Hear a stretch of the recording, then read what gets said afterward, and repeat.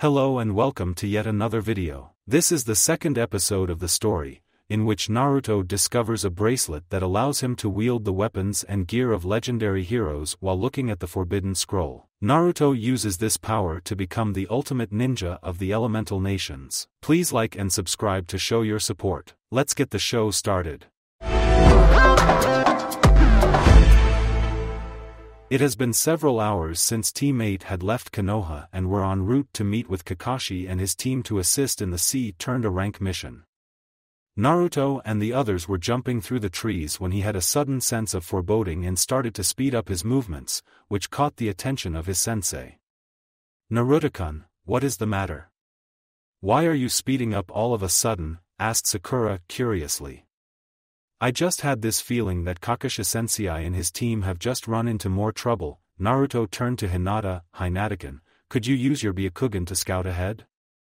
Hinata complied her family's dojutsu as veins appeared around her eyes. "I sense 3 genin level, 1 civilian level and 2 jounin level chakra signatures. I don't recognize the second one." Kurenai thought deeply about what she said. It must be Kakashi and his team, along with the client. "So the last one must be a missing ninja, then it's best that we hurry to provide backup," said Anko. "Then I'm going on ahead while you girls catch up with me." Naruto took off at a higher speed with Sakura calling after him. "Naruto, wait. We don't know who we're dealing with. Then we'll just have to find out when we get there." Naruto called back as he went farther away from them with Tora holding on to his hoodie. "Naruto-sama, I'd advise that you engage this opponent with caution. This one seems to be stronger than the ones reported before," said Tsunami. "Don't worry about it, I'm sure to be careful," thought Naruto. Kurama wasn't convinced. "When you say things like that, it's what makes us worry the most, Naruto-kun." Kurama's eyes widened at what it said before turning away. Tsunami gave the fox a look as if saying the fox will soon come out of the bag. "That's the second time you've called me that, but we'll talk later after helping out the others," thought Naruto as he picked up the pace. Kakashi wasn't expecting the situation to escalate since the encounter with the demon brothers, Gozu and Meizu. They found out about the poverty in the Land of Waves because of a business tyrant by the name Gato and decided to carry on with the mission after calling for backup. Along the way, he was thinking of the blonde genin whom he had protected back when he was in the ANBU. He knew that the boy was the son of his sensei and had wanted to adopt him if not for the civilian council stopping him from doing so. If not for that damn civilian council, would have taken care of Naruto just like Minato-sensei would have wanted, thought Kakashi. Then they had the encounter with Zabuza Momochi, a missing ninja from Kirigakure and one of the swordsmen of the mist. He wielded a Zanbato by the name of Kubikuribocho. He was hired by Gato to kill Tazuna in order to prevent him from completing the bridge. Kakashi engaged the rogue ninja but ended up getting captured in his water prison jutsu and Zabuza created a water clone to attack his students. Kakashi tried to get them to run away but Sasuke pointed out that if they run away, it would make it easier for Zabuza to kill them. Sasuke and Kiba tried to fight back with Shino staying behind to defend the bridge builder. But Zabuza's clone proved to be just as powerful as the original. He landed a punch on Kiba which sent him slamming into a tree and losing consciousness. Sasuke performed a grand fireball jutsu to free Kakashi but it was countered by Zabuza's water dragon, cancelling each other out. Before Sasuke could react, the clone rushed in and delivered a punch to the gut, causing him to vomit blood and fall to his knees. "I'm impressed that a genin like you could use a jutsu like that at your age but you're still green to the life of being a shinobi," said Zabuza. His clone raised his sword above Sasuke, ready to bring it down on the genin. Shino was about to go and assist his fellow teammate, when he saw someone blur by him and caught a trace of yellow hair. "Damn it, is this how my life ends?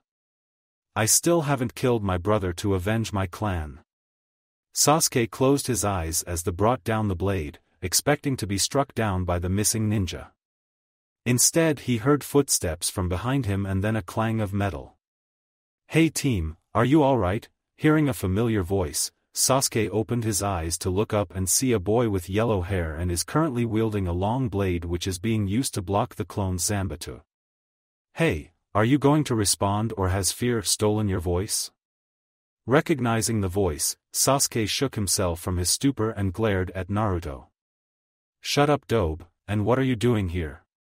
"Well, Gigi sent my team and I to serve as your backup, and just in time too." Naruto was still struggling to hold back the large blade when Anko and the rest of his team finally arrived. Channeling chakra into his arms, Naruto pushed the clone sword away before grabbing Sasuke and running back to his team. "Sakurakin, Hinatakin, please take care of him while I cross swords with the eyebrow-less guy holding the big fat sword." "Naruto-kun, wait. This isn't any average missing ninja. This is Zabuza, the demon of the mist. You can't possibly think of fighting him on your own." Anko tried to reason with the blonde. "I've heard about him, and that is why I want to find out how I stack up with him. Besides, if I get into trouble, then you can back me up." Naruto walked towards Zabuza with Tsukiyatoshi drawn from its sheath. "What can a little brat like you do that your sensei can't?" Zabuza taunted, thinking that the boy was all talk as his clone ran in to attack. "I think you forgot one of the most important rules of battle." Naruto raised his blade to guard against the horizontal slash from the clone which sent him skidding back a few meters, then jumped into the air spinning with his blade before diving at the clone. It smirked behind its mask and raised his sword to block the strike, thinking it would do nothing. That smirk quickly disappeared when Naruto's blade cut right through the blade and the clone, forcing it to disappear in a puddle of water, much to everybody's surprise, especially Zabuza. "How is that possible? Kubikuribocho isn't a sword that one can break so easily." The missing ninja was in denial at what he just witnessed. "How did he do that and where did he get those swords?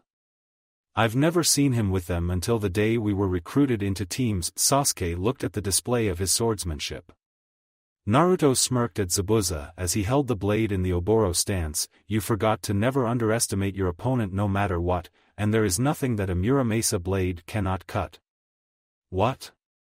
That's impossible. One cannot wield those blades without falling into madness from the curse.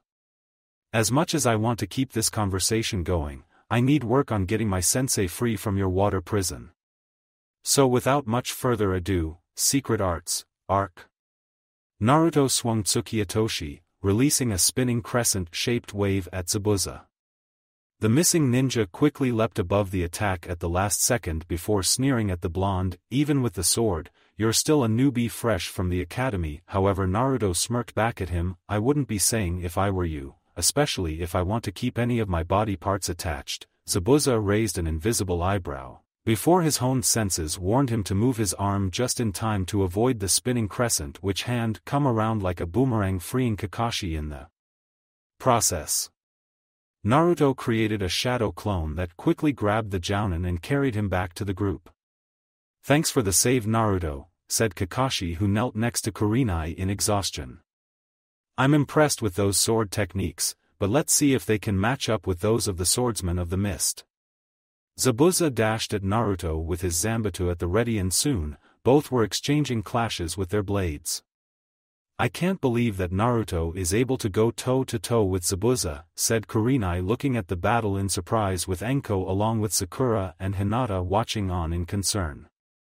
"Damn, this brat is not giving me any room to counter-attack. I'd better try a different approach," thought Zabuza. He quickly jumped back and went through the hand seals before calling out, "Water style, Water Dragon Jutsu." A stream of water sprung from the lake, taking the shape of a dragon before launching itself at Naruto. Secret Arts, Kamataiki. Naruto jumped into the while spinning like a buzzsaw, cutting the water dragon in half. "Like I said, there is nothing that Muramasa can't cut."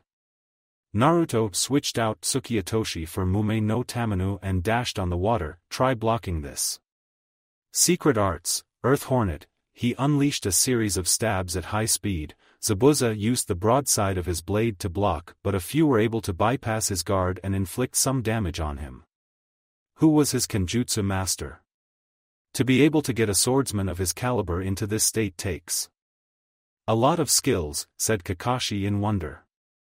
Naruto-kun said that his master wanted him to carry on his legacy as he was the only one to know the Oboro style, said Sakura as they continued to watch on. After clashing swords, the two fighters jumped away from each other to get some rest. Zabuza smirked at Naruto. If this is the limit of your power Gaki, then you're way out of your league. He may have said that, but Zabuza knew inwardly that there is more to this blonde ninja than meets the eye. Naruto was annoyed at being underestimated by the rogue ninja and was about to charge again, when the bracelet glowed and he had a vision of a man with spiky blonde hair while wearing an all-black outfit. With a foxy grin, Naruto returned Mume no Tamanu back to its sheath much to everyone's confusion including Zabuza. If I'm out of my league, then it's time for me to move into the majors.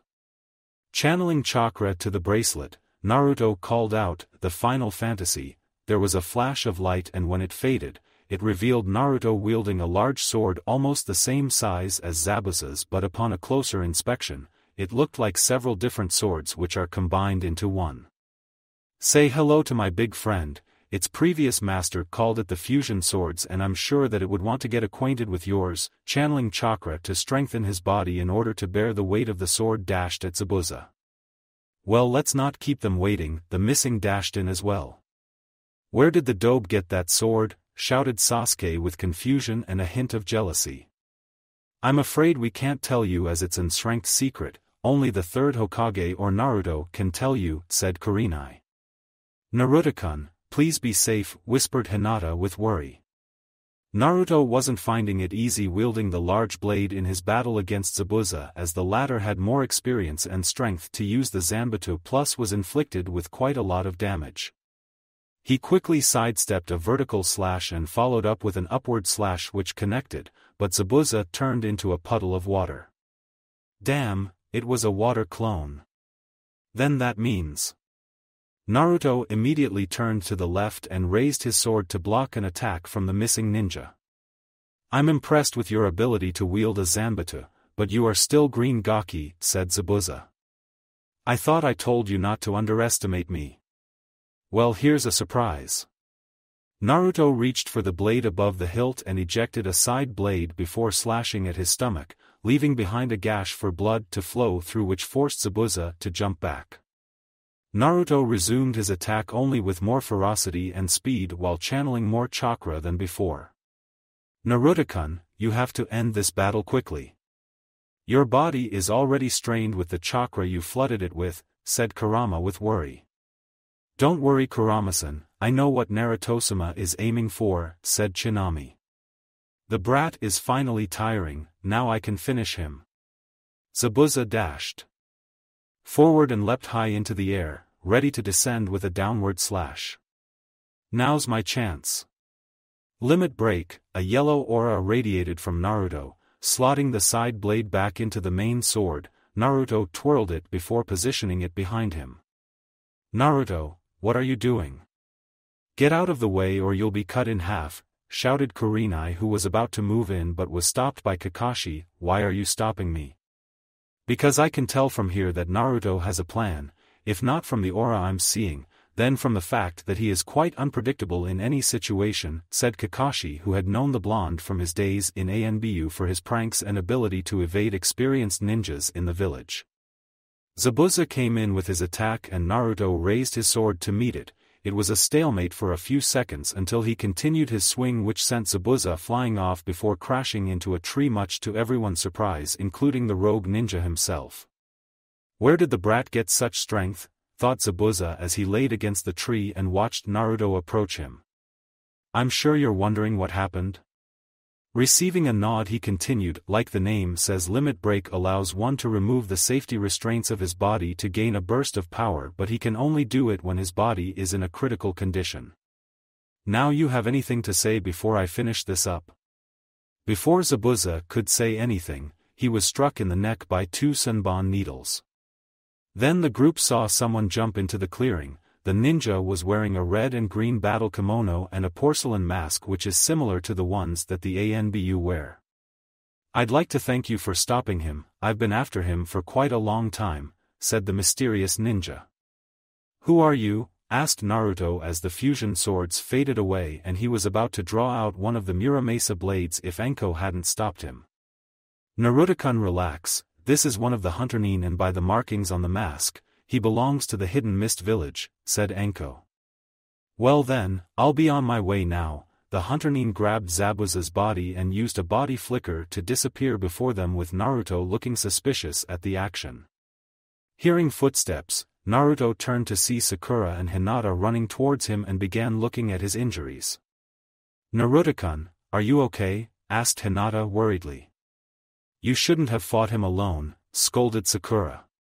I'm fine, but I'll be passing out due to chakra exhaustion, so see you later, said Naruto before closing eyes and losing consciousness. We'll need to take Naruto and Kakashi somewhere to rest and recover from the battle. Kurenai turned to the bridge builder. Where is your house? It's not too far from here, I'll show you the way, said Tazuna. Sakura and Hinata helped carry Naruto with Tora sitting on his head, Anko and Kurenai for Kakashi and Shino for Kiba.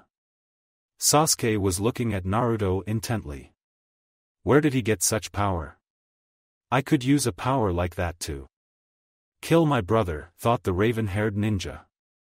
Later on, Tazuna had led the group to his home where they met his daughter Tsunami. They put Kakashi and Naruto in the same room while Kiba was being attended by the girls. With Naruto, he was currently within his mindscape looking at the fox who was trying to avoid eye contact with the blonde, and Tsunami stood at the side watching. Kurama, it's time to start explaining. Is there something you're not telling me, and why did you add the kun to my name? One would only do that if they are a. Naruto's eyes widened at the conclusion before looking at Kurama. Kurama, are you by any chance a girl? Kurama nodded shyly before a flash of red light and it faded to reveal a girl standing before him. She had a deep orange hair which was tied to a ponytail, red eyes with black slits, a crimson-red kimono, fox ears at the top of her head and 9 tails behind her. Yes, Naruto-kun, I'm a girl, said Kurama looking at the ground. She looks so beautiful, thought Naruto while blushing, but why didn't you tell me? It's because I developed feelings for you, but I was scared that you would reject me since I was the one responsible for your parents' death and your mistreatment from the village, said Kurama trying to hold back tears, but was surprised when Naruto pulled her into a hug. You're so silly, I thought I told you that I have forgiven you, so stop beating yourself about it. It's all in the past now and I'm willing to accept your feelings, said Naruto. Tears started to flow from the fox's eyes as she hugged him tightly while saying thank you repeatedly. Naruto-sama, it seems like you're fully healed now and the others are checking up on you soon, said Tsunami. Thanks for telling me and I'll see you later, said Naruto before fading from the mindscape with Kurama looking very happy with herself. Naruto woke up to see Tora sleeping on his stomach and Kakashi sitting up from his futon and reading an orange book. He turned to give him an eye smile upon seeing that the blonde was now awake. It's good to see that you're awake and well, said Kakashi happily. I can say the same for you, Kakashi-sensei, or should I say Inu? Kakashi's eyes widened in surprise. You knew my code name back then? Asked Kakashi. Like I told Ankakan, I'll never forget those who helped me and I know who my father is and you are my god brother, said Naruto.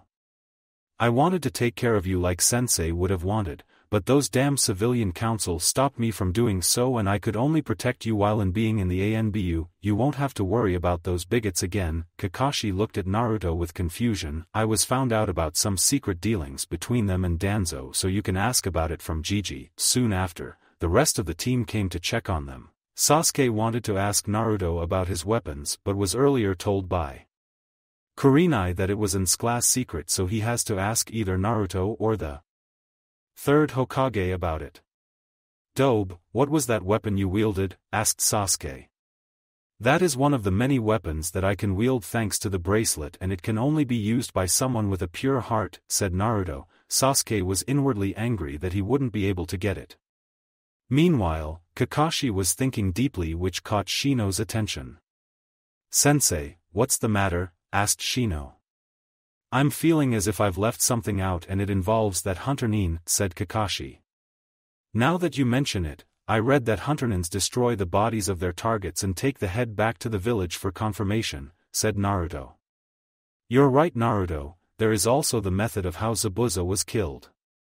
My experience with Senbon needles shown me that where Zabuza was struck would put him in a near-death state, said Anko. Which means that Zabuza is still alive, said Shino, much to the shock of the genin except Naruto, who had figured it out earlier before them.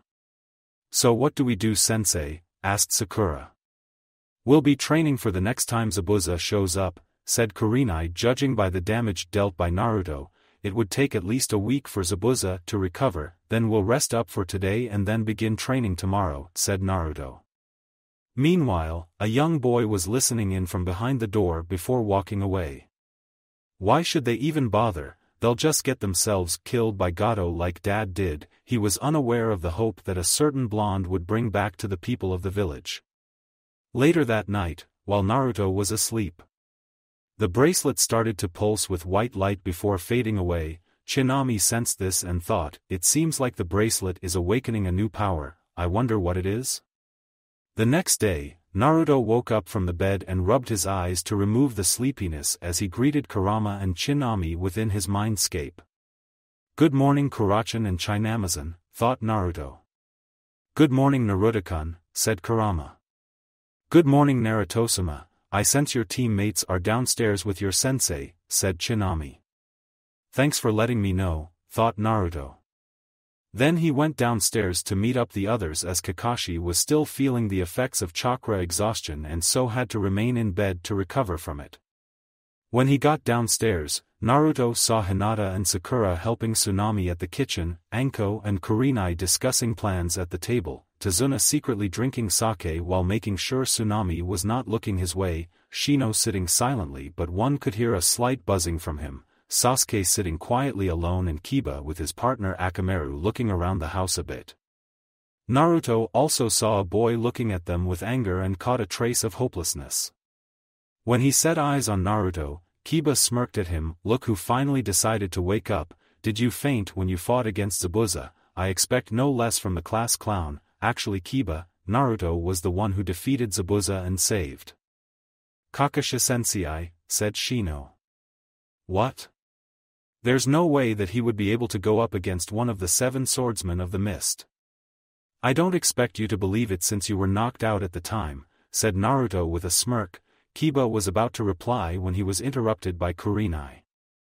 That's enough, whether you believe it or not, that's what happened. Since Kakashi is currently recovering from chakra exhaustion, we'll be the ones to train you. So after breakfast, we'll meet up in the clearing. What's the point of training? Gato will just kill all of you. Everyone turned to see the boy glaring at them. And who might you be? Asked Kiba. This is my dear grandson Inari, said Tazuna. Inari merely ignored them and went upstairs. He took a glance at Naruto before continuing on his way. Naruto-kun, I sense sorrow from him, said Kurama. I know Kurachan, I'll talk to him later, thought Naruto. After eating breakfast, Naruto and the others met up in a clearing in the middle of a forest. Naruto, Sakura and Hinata looked calm. Kiba looked excited, Shino was silent and Sasuke was brooding. Before we start, could you tell us what Kakashi taught you so that we know what to do? Asked Kurenai. So far Kakashi sensei taught us teamwork exercises. We were taught chakra control at our clan homes, said Shino with Kiba nodding in agreement. I learned it from my clan scrolls, said Sasuke. If that's case, you 3 will continue to work on your chakra control and I will watch over you. Kurenai and our team will guard Tazuna, said Anko. Later on, Naruto and the others were at the incomplete bridge, watching Tazuna supervise the workers on the construction. This is a pretty impressive bridge, I gotta hand it to you old man, said Naruto. Thanks kid, once this bridge is complete, life will finally return to Wave and we'll be free of Gato's tyranny, said Tazuna. Is it that bad here in Wave? Asked Hinata. Tazuna shook his head sadly, there's no words to even describe it, you should see it for yourself. I think we'll do just that after we're done here, said Sakura. Then one of the workers approached Tazuna. Tazuna, I need to talk to you, said the man. Jinjo, what is it that you want to talk about? Asked Tazuna. What I want to say is that I want to back out of this project, said Jinjo, Naruto, and the rest were surprised that the man was abandoning the construction. What? But why you quitting when we're so close to finishing the bridge? Shouted Tazuna, as they were good friends since their youth. Well, thing is that I was all for your idea of building for the sake of the island, but I concerned for the safety of my family when I'm not around to protect them, said Jinjo. Tazuna looked at him for a while before signing in disappointment. Very well then, we were breaking for lunch anyway, so you can just pack up and leave. As Jinjo turned to leave, he saw the ninja which Tazuna hired for protection give him looks of anger and disappointment, as if knowing the true reason for abandoning the project. When he walked by Naruto, he heard the blonde ninja mutter out loud for him to hear. You coward! Hearing this made his heart clench with guilt. Naruto left Tora with Hinata and walked up to Tazuna, who looked depressed. Hey old man, how many constructors like him had abandoned the project? It seems like when I was out of the island, 6 had called it quits, and now we're seriously understaffed. At this rate, we'll never get the bridge done, said Tazuna. Then all we need to do is get more hands in on the work. I can help you with that issue. Tazuna looked confused while Kurenai, Sakura and Hinata knew what he intends to do. And where can you get that kind of help? Naruto simply smirked and formed the cross sign. Then in a puff of white smoke dozens of clones appeared, much to the man's surprise. These are my shadow clones. They are solid so they can interact with anything, so you can tell them what to do. Thanks for the workforce, kid, I really appreciate it. Now we can really get some work done. With that, Tazuna started giving orders to the clones, who responded with earnest. Later that day, Naruto escorted Sakura and Hinata to the market to buy food for dinner after offering to do so for Tsunami. They were shocked to see that there was barely anything worth buying from the stalls. On their way back, a man was passing by them and tried to pickpocket, but Sakura put a stop to that by kicking him in the gut, making him fall to the floor in pain. I can't believe things are so bad around here, said Sakura. The poverty will destroy this island if the bridge isn't complete. We have to make sure Gato doesn't succeed. Naruto, while gritting his teeth in anger, Tora popped out of his hood and meowed in agreement. Naruto felt a hand grab his jacket and turned to attack, only to stop when he saw a girl standing before him dressed in rags. Could you spare me some food for me and my friends at the orphanage? Asked the girl. Naruto felt sad looking at the girl before rubbing her head and smiled. Hinata and Sakura looked just as sad. Of course, could you show us the way to your friends? The girl nodded happily and walked off with Naruto and the others following close behind. Soon they reached their location and Naruto could see how run down the building is.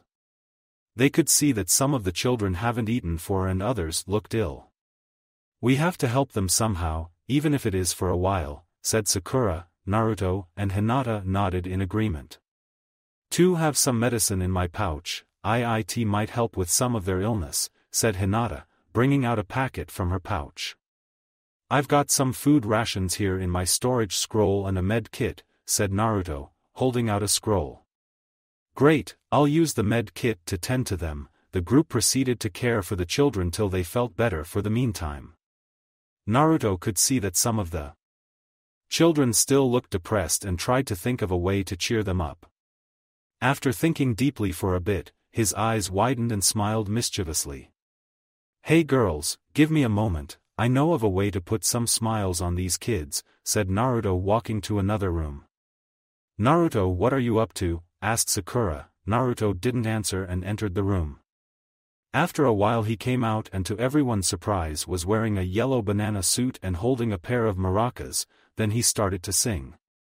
Buckwheat boys, peanut butter jelly time, it's peanut butter jelly time, peanut butter jelly time, peanut butter jelly time, chorus.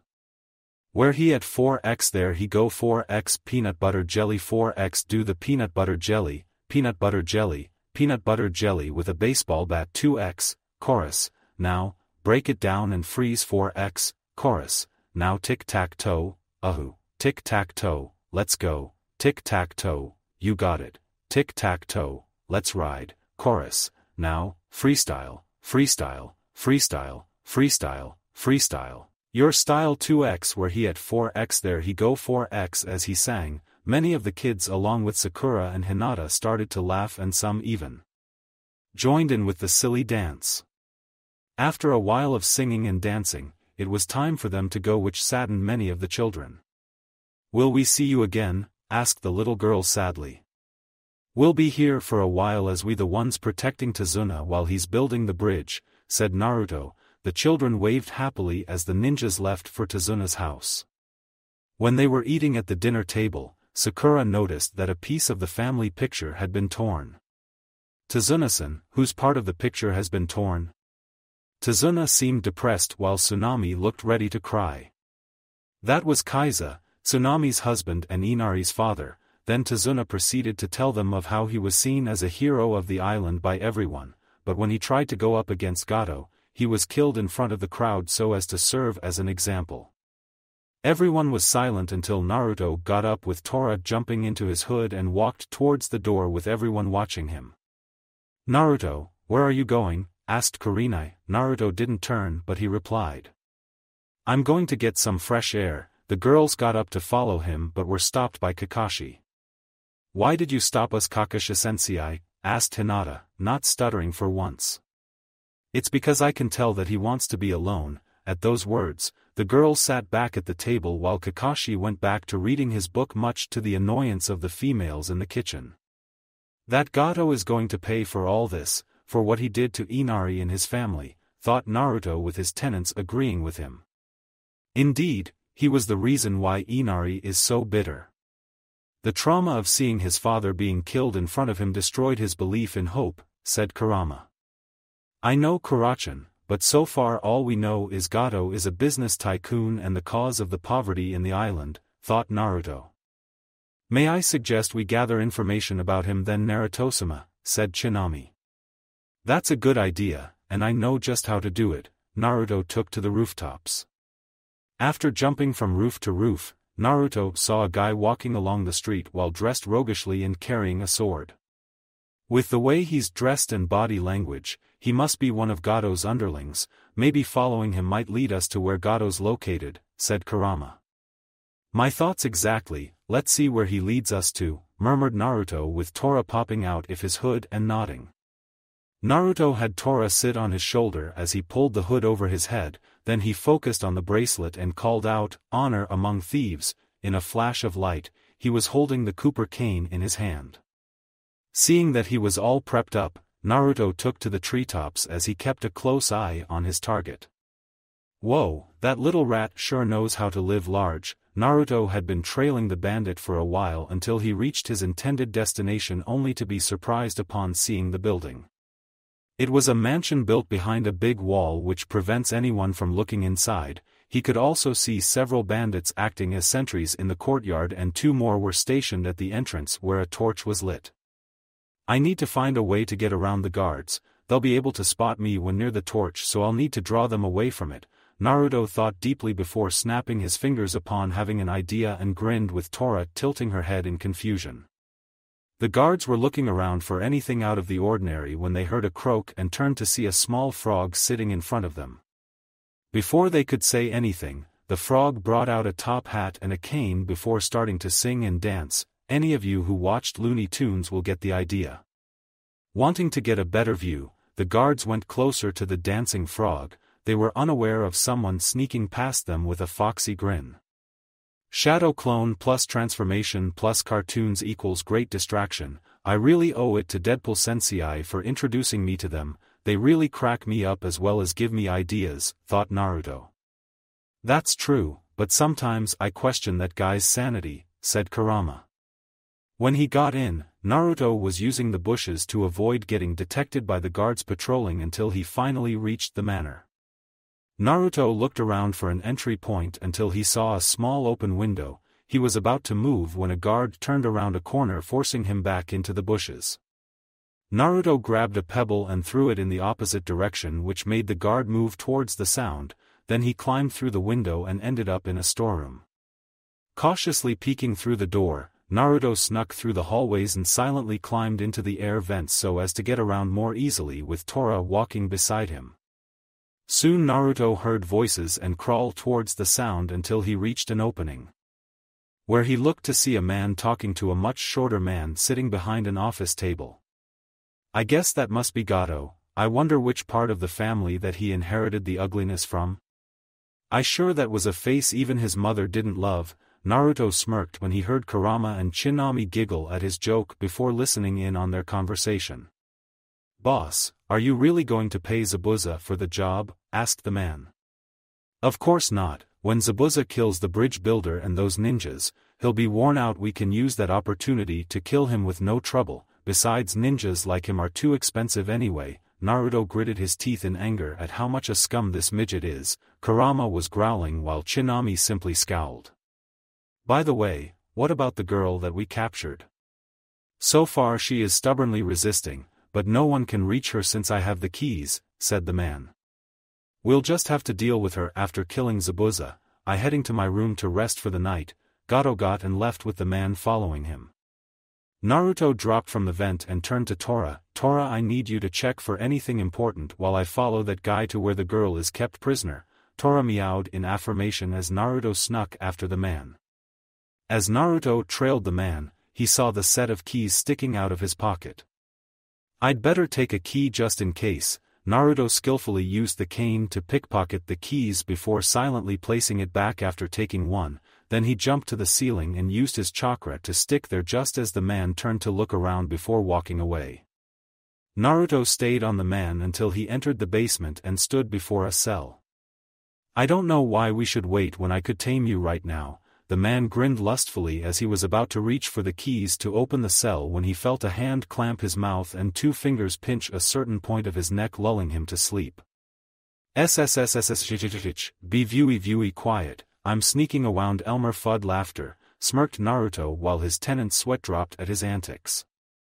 After placing the man on a stool and placing an empty sake bottle to make it look like he had a hangover, Naruto took inside the cell to see a girl sitting in the corner of the prison. She has caramel-colored skin and lime-green hair which Naruto found beautiful. Who are you? One of Gato's men? Asked the girl. Nope, just one of your friendly neighborhood ninja of Konoha, Naruto Uzumaki at your service. What's your name? Said Naruto. The girl looked at his eyes for any sign of deceit. Upon finding none she replied, my name is Fu.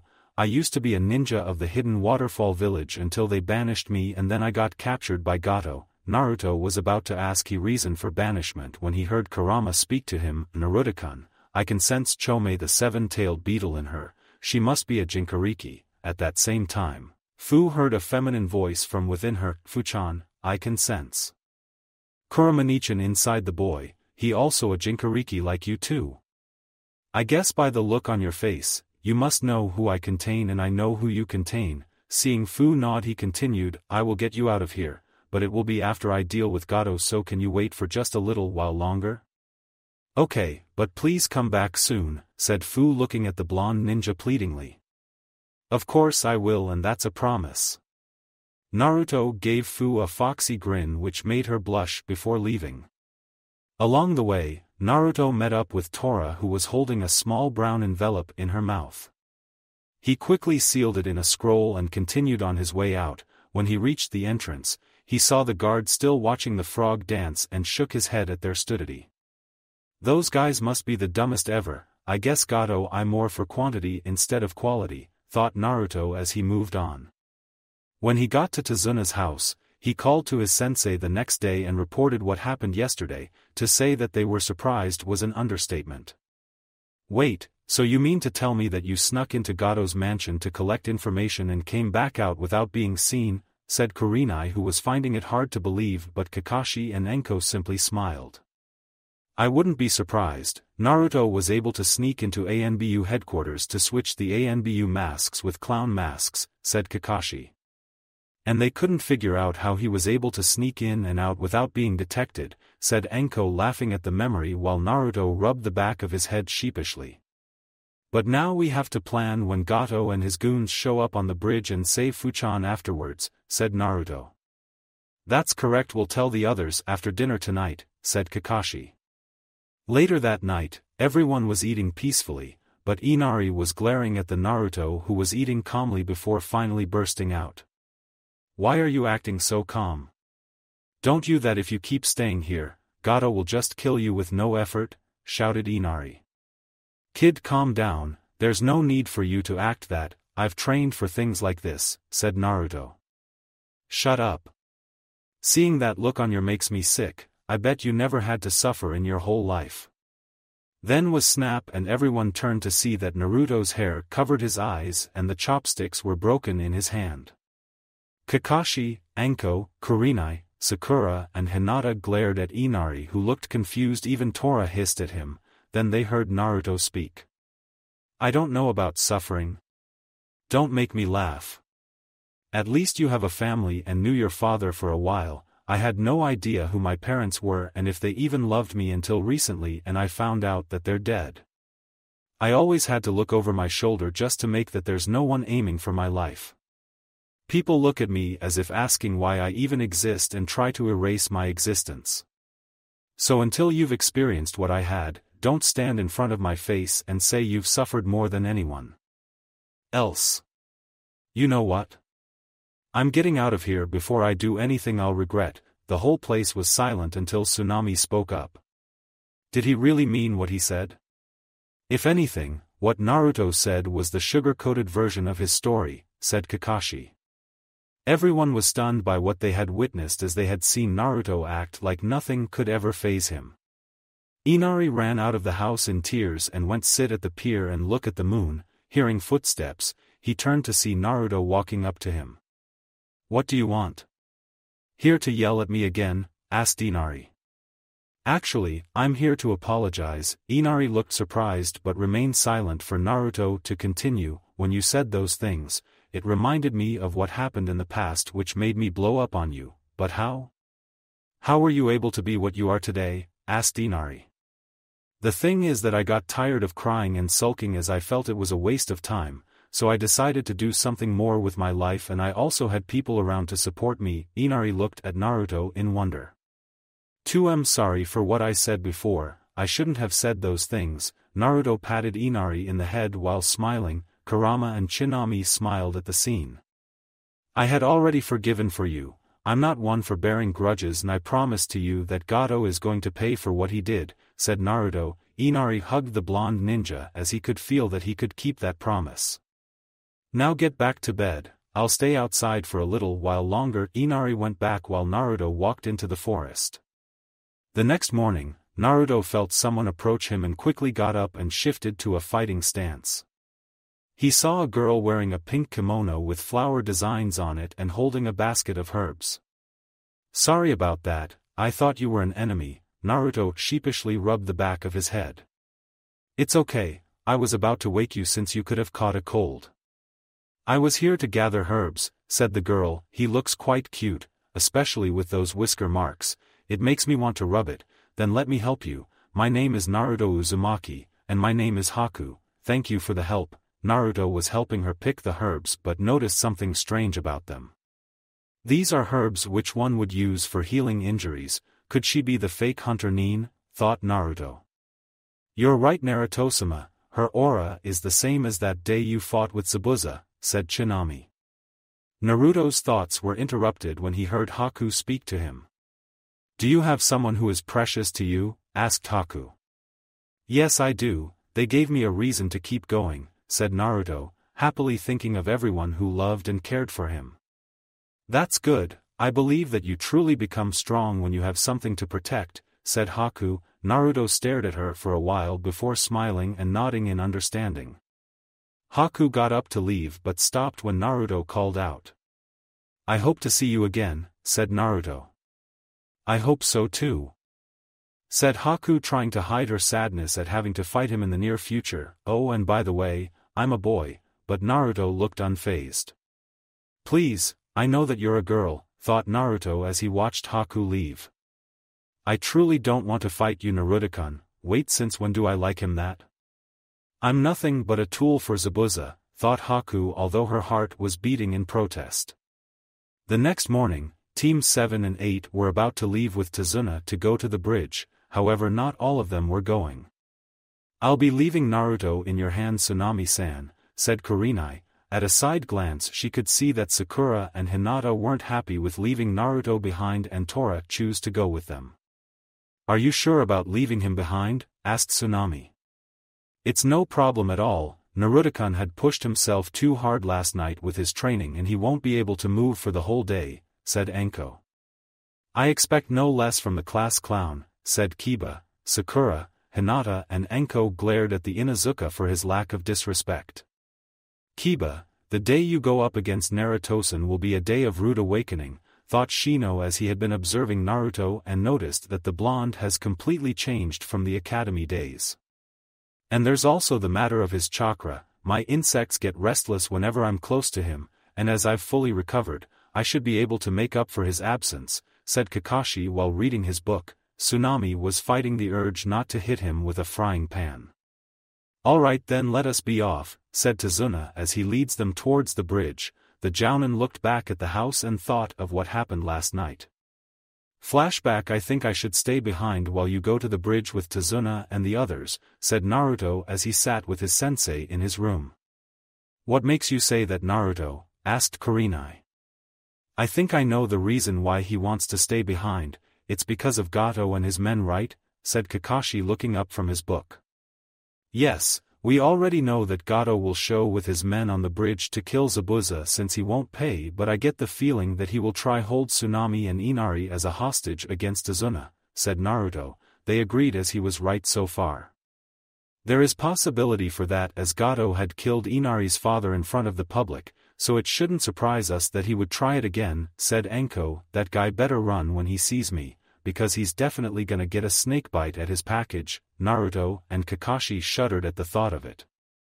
"Anko can be scary when she wants to," said Kurama with Tsunami nodding in agreement. "So the plan is that I remain behind so as to safeguard Tsunami-san and Inari in case Gato's men show up. Afterwards I'll quickly move to the bridge and assist you in the fight against Zabuza," said Naruto.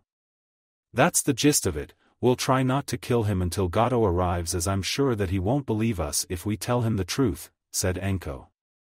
"Then we raid Gato's mansion and rescue the Jinchuriki of the Seven Tails," said Kakashi, though he flinched when he saw Naruto glare at him. "Sorry, I didn't meant it that way." "Okay, but just be careful about it next time," said Naruto before turning to the others. "I don't think we should tell our students as it might ruin the plan and we need the element of surprise," said Kurenai, to which they nodded in agreement. "Alright, let's rest for tomorrow," said Anko, then they all went to bed.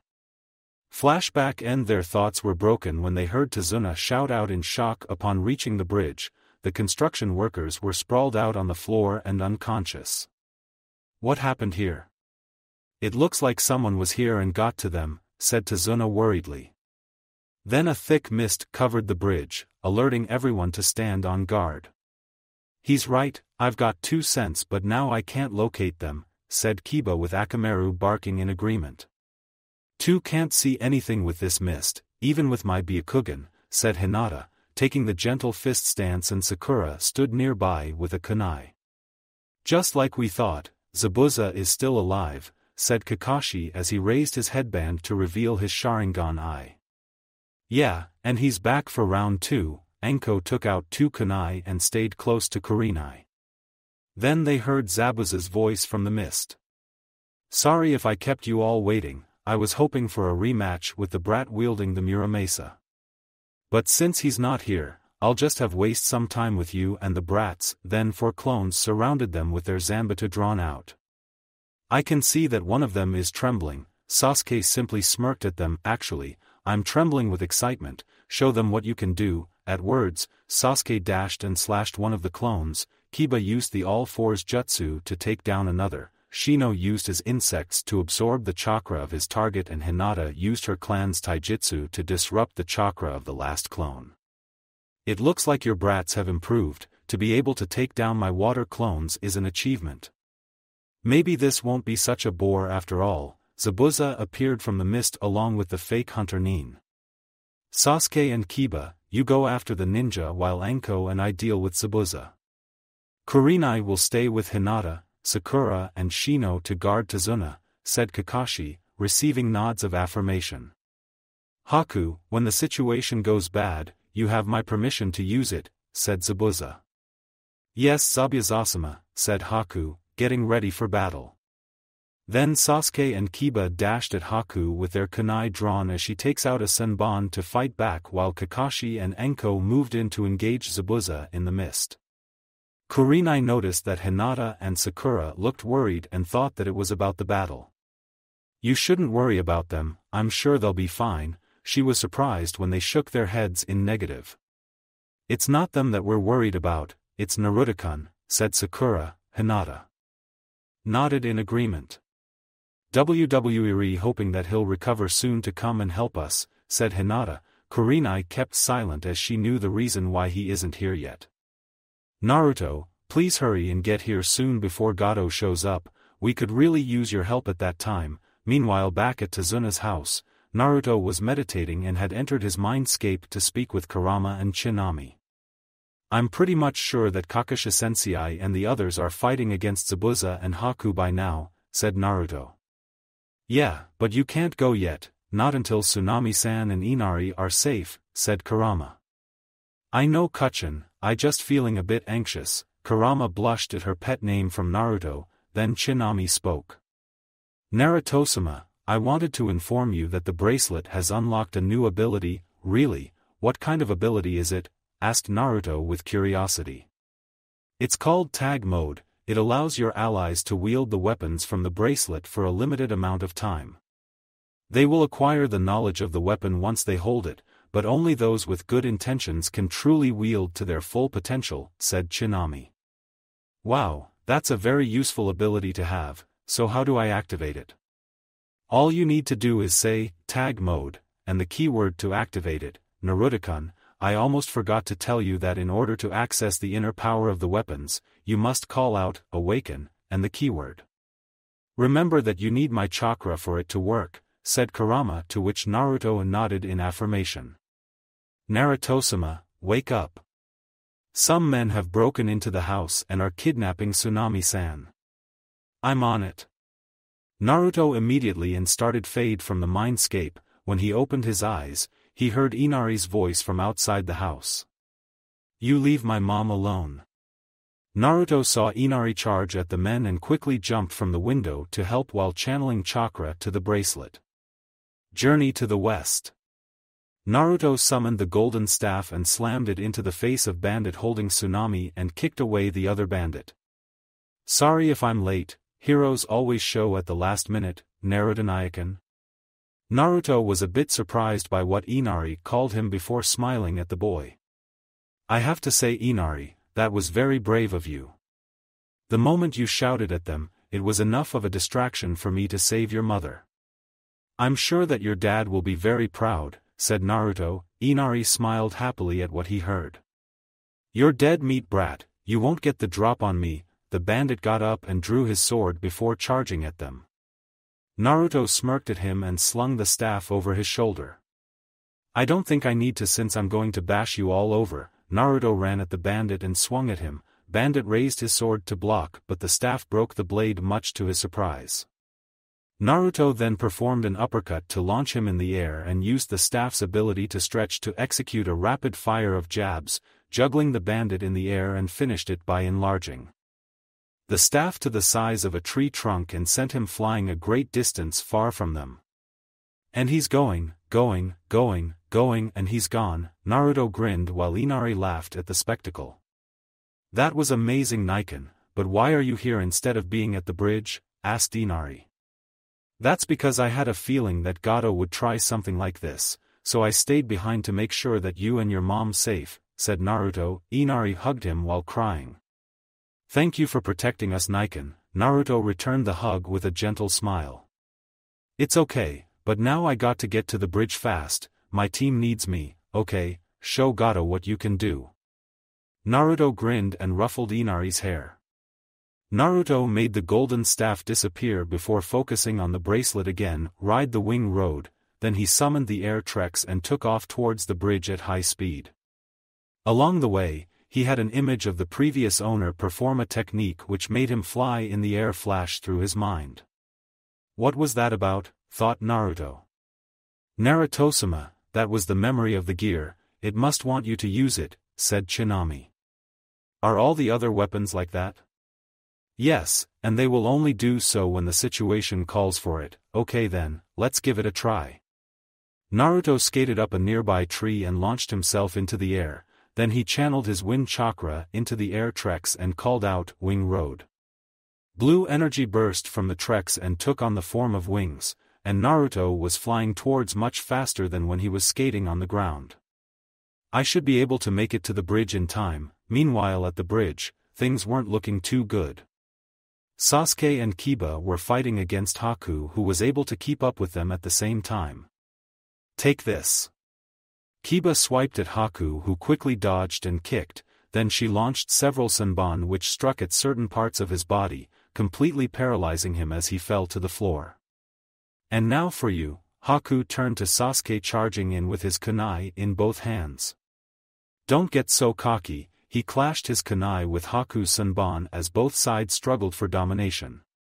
You have just made a huge mistake, as I've now gained 2 key advantages, said Haku. And what would they be? Asked Sasuke, trying to push her back. The first is that we are surrounded by water, and the second is that I've one of your hands busy while the other can only be used to defend yourself. Haku started to perform hand seals with just one hand, to the shock of everyone around. How's that possible? I've never seen anyone do that before, said Sakura, with the rest silently agreeing with her. Secret art, 1,000 needles of death. Haku stomped on the ground and the water rose to the air and took on form of needles and surrounded them. Concentrate my chakra. Sasuke quickly chakra to his body in preparation for his next action. It's over. Haku quickly jumped back right before the needles struck, looked, expecting to see the raven-haired boy to be covered in needles, but was surprised, especially when the said person appeared behind her and dealt a powerful punch to the head and sent her flying. What? The brat was able to beat Haku in speed, thought Zabuza as he dodged the snakes from Anko's attacks. I guess you were as fast as you thought, Sasuke smirked as he watched Haku slowly get up. It may seem so, but I'll have to apologize since you give me no choice but to use this jutsu, said Haku. She then formed an unknown hand sign and the temperature began to drop. Why does it feel so cold all of a sudden? Asked Sakura. It must be coming from that fake hunter Nin. Could it be that she has a bloodline limit? Said Kurenai in shock.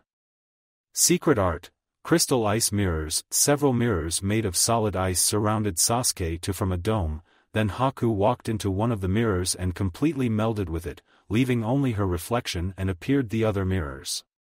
It's all over for the brat. No one has ever survived once Haku uses that jutsu, said Zabuza, swinging his sword at Kakashi, who barely dodged it. Now it's time for me to show you what speed really is. Haku started to launch senbon at Sasuke at a rapid pace, leaving him no room for him to attack or defend. Soon enough he was on the floor, covered in senbon needles. Damn it, I can't lose here. I must fulfill my ambition. I won't die here. As he got up, Sasuke noticed that he was seeing things more clearly than before. What has happened to your eyes? They weren't like that before, said Haku, which made Sasuke figure out the cause for his clear vision. It seems like I've finally unlocked my Sharingan. Now I can even the odds. Sasuke was getting up when they heard something and looked up to see someone coming towards with blue energy shaped like wings from his shoes. They saw the blonde hair and instantly knew who it was. Naruto-kun. You're here. Hinata and Sakura were overjoyed to see the blonde ninja.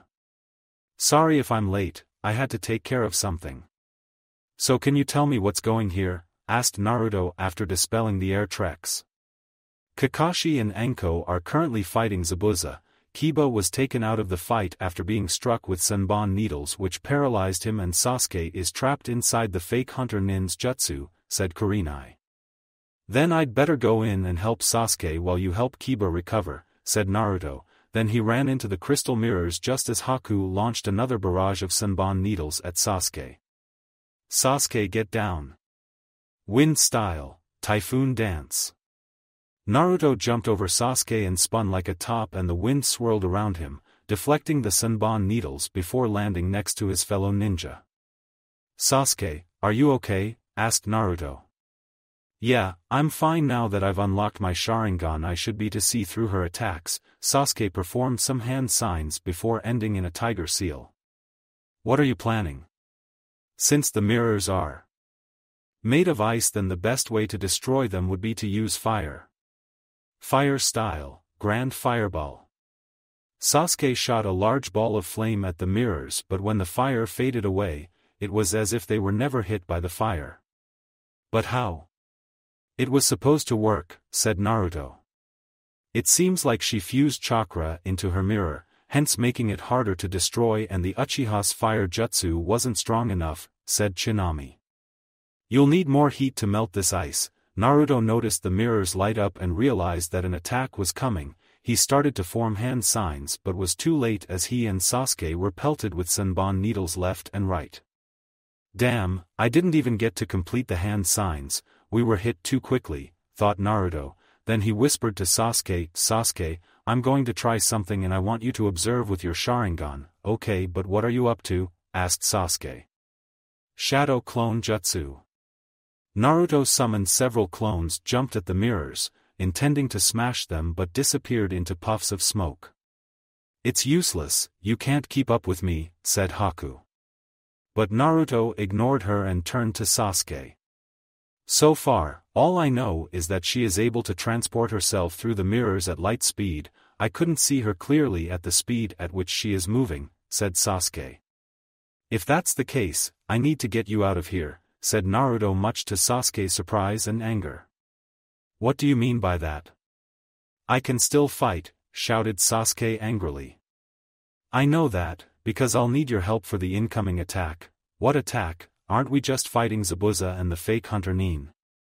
That would have been the case, but there's more to it than we knew, so will you cooperate? Asked Naruto. Sasuke looked at him for a moment before signing in resignation. Fine, but how will you get me out of here? Like this. Sasuke was covered by white smoke, and when it cleared, he saw himself outside of the crystal mirrors. He looked inside and saw a clone of Naruto standing at where he was and realized what he did. Naruto must have used substitution to switch places with me and his clone. How much has he changed from the academy? Thought Sasuke as he watched Naruto. Now it's between you and me. Naruto turned to face the mirrors. I will defeat you, for the sake of Zabuza, said Haku. She shot out of the mirror and slashed him several times across his body before he could react and knelt on the ground from the damage. There's no way that you can keep up with my speed. Damn, she's right, and she won't let me complete my jutsus either. There has to be some way to turn this around. Then the bracelet flashed and Naruto had a vision of a man donning a suit and pointing to the sky. Naruto smiled and started to laugh, much to Haku's confusion. What's so funny? Asked Haku. You think you know speed, but I'm gonna show you what true speed is. Naruto focused on the bracelet, called out the new gear. Henshin. Henshin. There was a bright flash before it faded to reveal Naruto in a heavy armored bodysuit with the upper body covered in metal plating and a belt with a rhinoceros beetle for the belt buckle. What was that? How was he able to summon that armor? What does he means by show me true speed? As far as I can tell, the armor would slow him down, thought Haku as she observed. Get ready to face the power of a Kamen Rider. Naruto stood ready for battle. Haku launched another barrage of Senbon from all directions with no hope of avoiding, but Naruto flipped the horn to the middle and the armor pieces loosened, and then he pulled it to the right and called out. Cast off, change beetle. The armor pieces flew off, deflecting the needles to reveal a much sleeker form which resembles more of a rhinoceros beetle with the horn snapping to his helmet. He drew out his Kabuto kunai gun and held it at the ready. Naruto then swiped a hand at the side of his belt and called out. Clock up, clock up. Haku shot out of the mirror at Naruto and tried to slash him, but he blurred out of the way and appeared at her side and delivered haymaker punch. Haku recovered in midair and entered a mirror and shot several Senbon needles at him.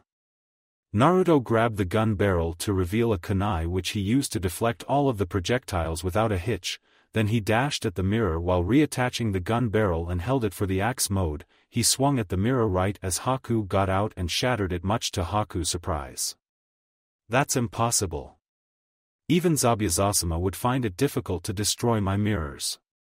Naruto disappeared and reappeared beside Haku and dealt a heel drop kick, then he shot at her with his gun, but Haku used substitution to dodge and entered the mirrors again. Naruto-kun, you have to end this battle before Gato shows up, said Kurama. Indeed, you have to conserve your strength for the oncoming battle, said Tsunami. Alright then, time to end this battle. Naruto pressed the buttons on the belt buckle and pushed the horn to the left. 1, 2, 3, rider, kick, then he pulled it back to the right. I can't let him finish what he is doing. Haku dashed out of the mirror to attack Naruto from behind, which was a mistake in her part. Rider kick. White lightning flowed from the belt buckle to his horn and then to his right leg, which he used to perform a 360 roundhouse kick, which sent Haku flying through one of her mirrors and rolling across the ground with her mask shattered, and the remaining ice mirrors broke into pieces as well. Clock over, Zabuza-sama. I couldn't beat him, I've failed you, thought Haku as she got up painfully from the ground with her body bruised all over. Naruto dispelled his rider form and walked towards Haku, who was slowly getting up from the ground. This fight is over, Haku. I knew that it was you. I held back on that kick as I didn't want to kill you, said Naruto. Why didn't you finish me off? I'm nothing more than a broken tool that cannot serve its master, said Haku to Naruto's surprise. Why do you call yourself a tool? I see nothing but a beautiful girl who should have a life of her own will. Haku blushed from Naruto's compliment but responded nonetheless. It's because Zabuza saved me from certain death. In Kirigakure, those who possess a bloodline limit are killed. My father killed my mother after finding out that I have a bloodline and tried to kill me too, but I killed him on self-defense. Zabuza picked me up from the streets, he made me feel needed, which is why I help him, said Haku. Naruto-sama, I sense a lot of people at the end of the bridge, said Tsunami. I understand your reason, but I still won't kill you since this wasn't the reason my team and I were fighting, said Naruto. Then he noticed that the mist was disappearing. What do you mean? Asked Haku, who was confused by what the blonde ninja was talking about. I think it's better you hear it from the horse's mouth.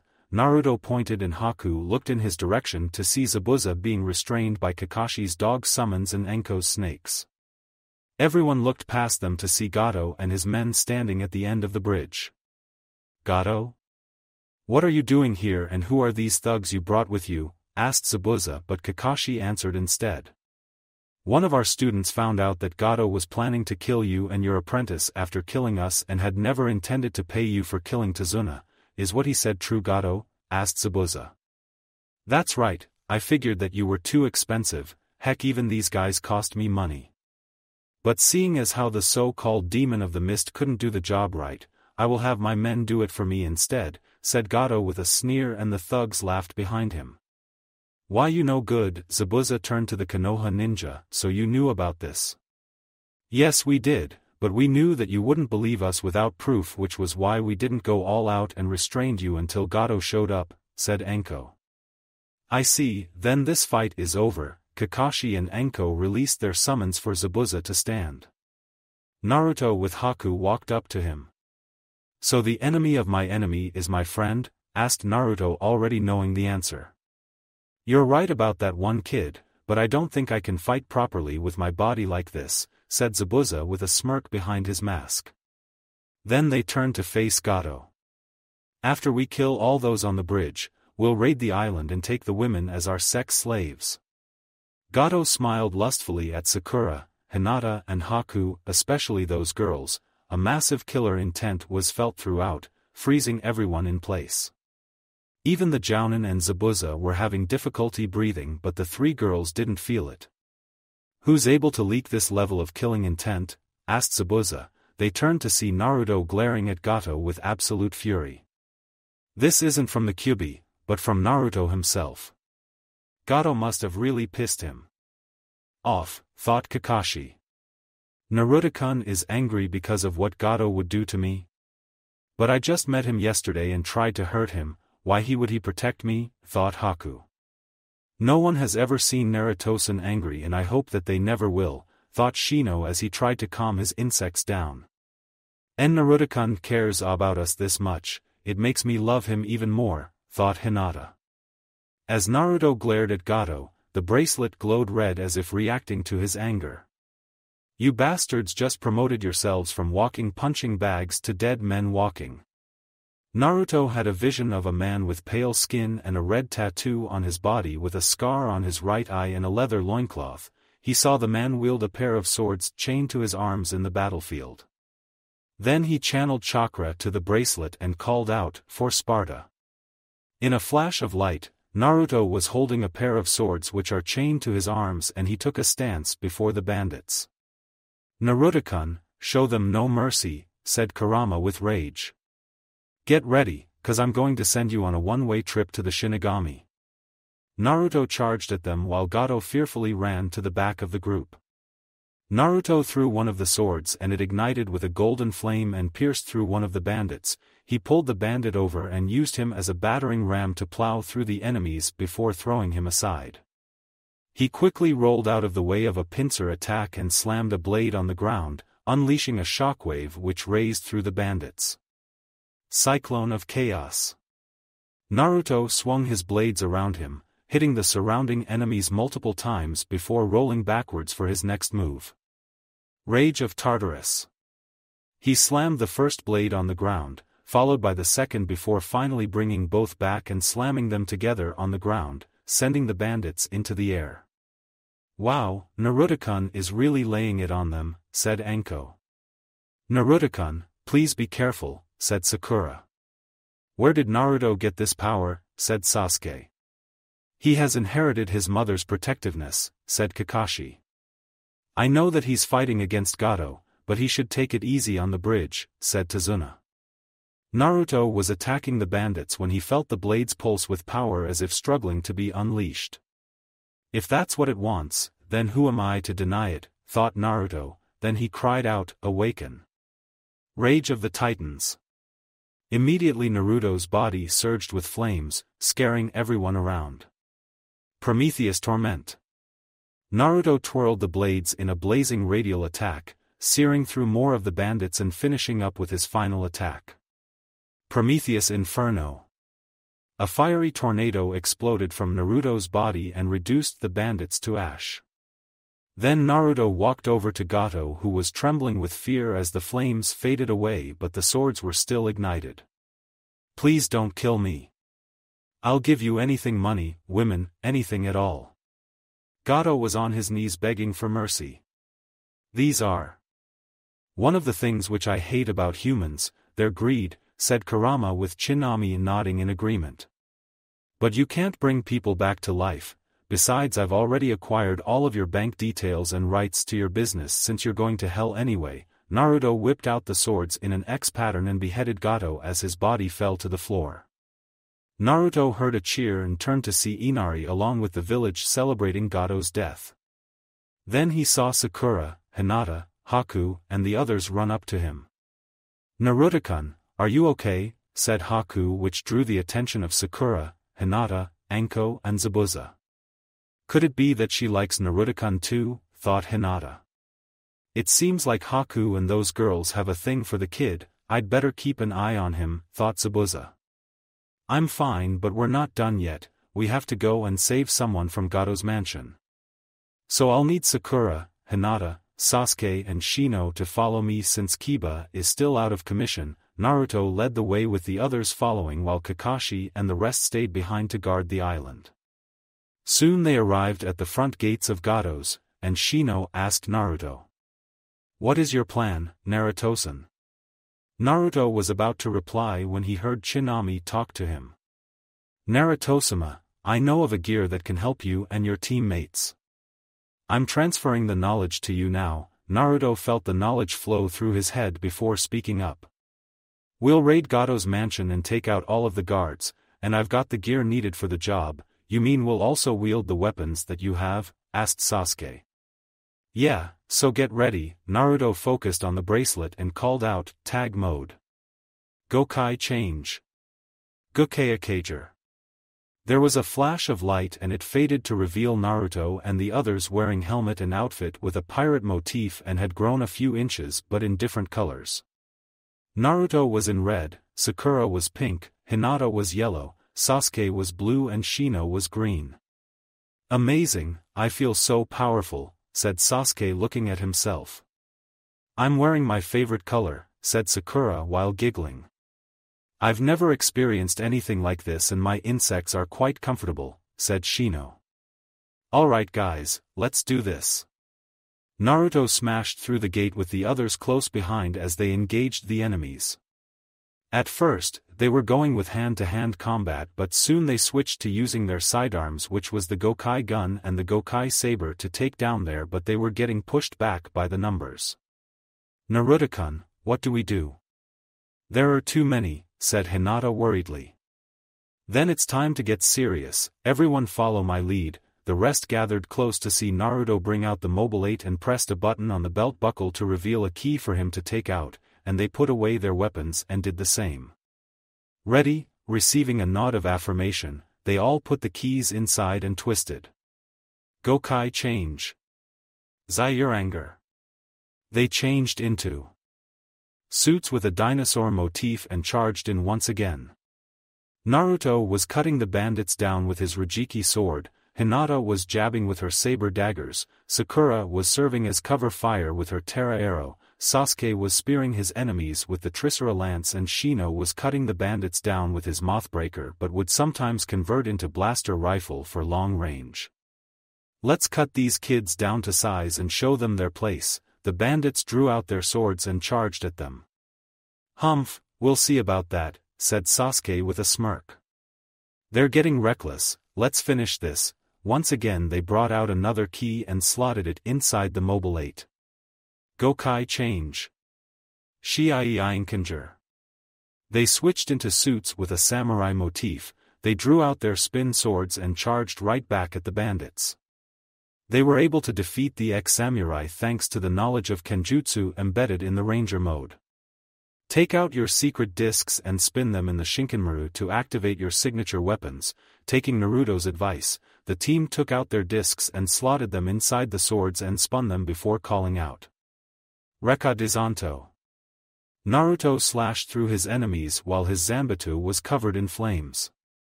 Heaven fan. Sakura blew away her foes with huge gust of wind with her fan. Land slicer. Hinata sliced through her enemies with her large chakram. Water arrow. Sasuke shot the bandits with the arrows from his bow. Wood spear. Shino executed several jabs on his enemies with his spear. Soon enough, all of the bandits in Gado's mansion had been defeated, and Naruto cancelled the transformation. We have to do this again sometime, said Naruto with a grin while the rest smiled and nodded with Shino being stoic as always but Kurama could sense happiness from him. Now let's go and save Fuchan. What's so important about the girl? Asked Sasuke. It's because she was banished from her village and we're alike in a way. Naruto went inside while the others were confused by his statement but Sakura and Hinata knew what he was talking about. When Naruto reached the cell, Fu was waiting and became happy when she saw him. You came back, just like you promised. Fu happily hugged him when he opened the cell door. Well, I did promise that I'll come back to get you out, Naruto said with a foxy grin, making Fu blush and her heart was racing. 2 weeks later, Teams 7 and 8 along with Zabuza, Haku, and Fu stood at the now completed bridge. Fu decided to go with them and got along with Sakura and Hinata especially since they all liked the same boy and Nanabai started to like Naruto much Kurama's shock. Naruto and Inari spent a lot of together that one would mistake them for brothers in all but blood. He'd take Inari for a ride with his air treks. Zabuza would sometimes spar with him in a Kenjutsu match. Naruto gave the ownership rights to Tazuna as he could trust him to manage it for the good of the island. Kiba stubbornly refused to believe that Naruto was the main reason for the village's salvation and thought that it was a fluke. We can't even begin to tell you how much we appreciate your help with the bridge, especially you Naruto. We're really going to miss you all, said Tazuna smiling sadly along with everyone else. Do you really have to go, Niken? Can't you stay a little longer? Inari was holding on to Naruto's jacket as he was very attached to Naruto and didn't want him to leave. I'm sorry, Inari, but it's my duty to serve my village. Don't cry, I have a way of keeping contact with you. Naruto took out a small scroll and gave it to him. This is a special scroll that I made with Fuinjutsu which allows whatever you write to be transferred to the other so we can write to each other at any time. Thank you, Niken. Inari smiled happily. So where will you go now, Zabuza? Asked Kakashi. I've decided to join Konoha, said Zabuza to their surprise. Why? Asked Kurenai with curiosity.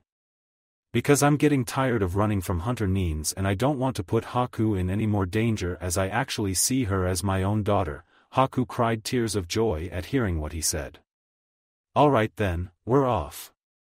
Don't miss us too much, shouted Naruto as he waved goodbye at them. Say Tazuna, have you thought of name for the bridge yet? Asked a man. Yes, I decided to name it the Great Naruto Bridge as Naruto means maelstrom and he helped regain our hope and freedom, said Tazuna as they watched their heroes return to their village. After departing from Wave Country, the group were on their way back to the Hidden Leaf Village. Along the way, Hinata, Haku, Sakura and Fu were talking girl stuff and their relationship with Naruto. Anko was poking fun at Kurenai with her supposed secret relationship with Asuma, and Sasuke was brooding as always although he would stare at Naruto intently from time to time. Kiba was busy playing with Akamaru and Shino was walking silently but one could hear a buzz from within his coat. Although it may look like Naruto walking, but he was actually within his mindscape having a talk with Kurama and Tsunami while his body was moving on autopilot. This mission was quite a tricky one, don't you think, Kachin? Said Naruto.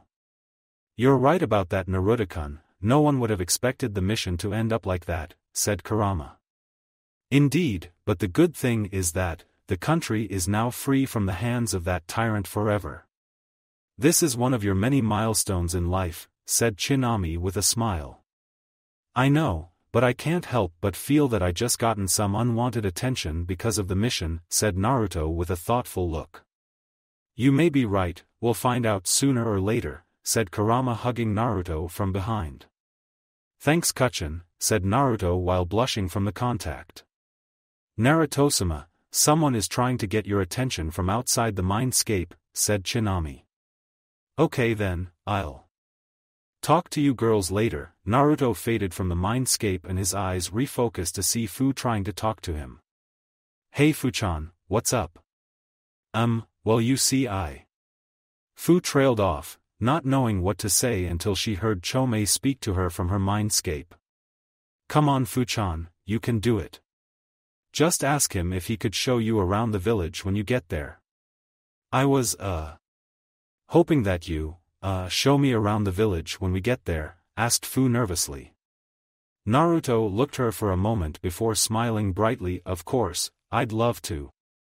That is if you're okay with it. Fu nodded happily while Chomei was cheering her on, happy at getting to spend time with him too. Hinata and the other girls looked at them with smiling sign. They all agreed to share him as well as any other girl, that is to truly love him for who he is. Soon the group finally arrived at the gates of the Hidden Leaf Village. Naruto was tempted to use his bracelet to equip everyone with the air treks were it not for Kurama and Tsunami changing his mind. When they reached the gate, Kakashi reported in. Teams 7 and 8 returning from a joint mission in Wave Country, acknowledged, but may we ask why there is a missing Nin and a few other unknown ninjas with you? Asked Izumo with Kotetsu listening in as well.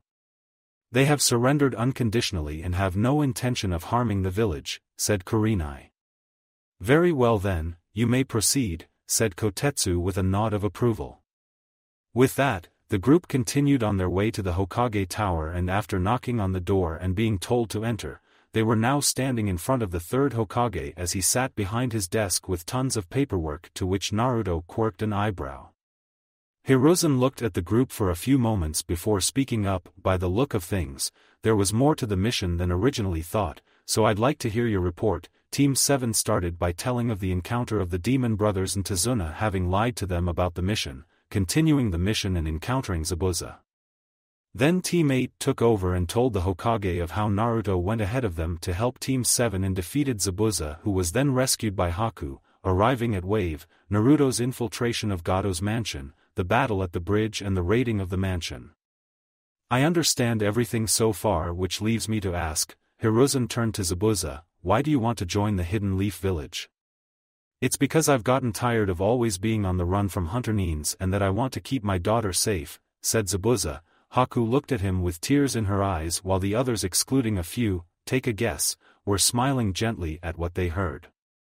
Then you will be put on a 2-month probation with ANBU monitoring you while Haku will be assigned to Chunin.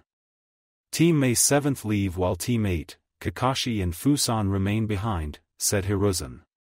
With the said people leaving, Naruto spoke up. Gigi, I was hoping that you would let Fuchan stay with me, but I have a little problem with accommodation and was hoping that you'd help me out, said Naruto with a smirk, to which Hiruzen mirrored, having caught the hint. Then he opened a drawer and tossed a scroll over to the blonde. You will find your new home next to the Hyuga clan's house and I hope you enjoy living there, said Hiruzen with a smile which dropped when he turned to face the stacks of paperwork on the desk, which Naruto looked with a quirked eyebrow. Gigi, haven't you found the solution to the paperwork problem yet? Asked Naruto. Well, if I had then I wouldn't be doing this, said Hiruzen. But the answer to the problem has been there the whole time. I was wondering why you haven't used such an obvious method. Then could you tell this obvious method which I haven't noticed, said Hiruzen, who was about to stamp a paper. Why don't you use shadow clones? I mean, when the copies dispel, the memory and experience is transferred to the original. That's what helped me with my training. Hiruzen dropped the stamp in shock as he thought of what Naruto had just said, and it made so much sense that he was asking himself how he could have missed something like that. He started banging his head on the desk while chanting, "Stupid." Naruto left with the girls laughing at how the Hokage didn't think of using shadow clones. For a Hokage, I'm surprised he didn't think of something so simple. Kurama giggled at Hiruzen banging his head on the table while Chinami was trying not to laugh.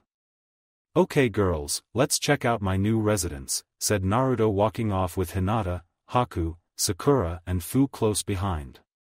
Following the directions on the scroll which Hiruzen had given to him, Naruto led the group to where the clan houses are situated until they stopped in front of a large gate. Seeing a blood seal, Naruto bit his thumb and swiped it on the seal, then there was click and the gates opened to reveal mansion ahead of them.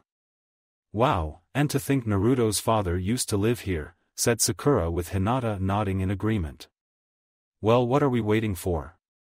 Let's check it out, said Fu excitedly, with Chomei feeling the same way.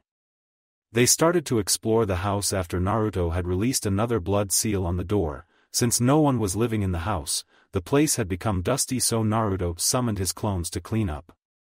By the time they were done, they learnt that it has 9 bedrooms, kitchen, a hot spring to the girls' joy, library, and a training ground. Afterwards, Naruto took the girls out to eat at Ichiraku's, then Sakura and Hinata went home to rest while he gave Fu and Haku a tour around the village before returning to the mansion to rest for the next day.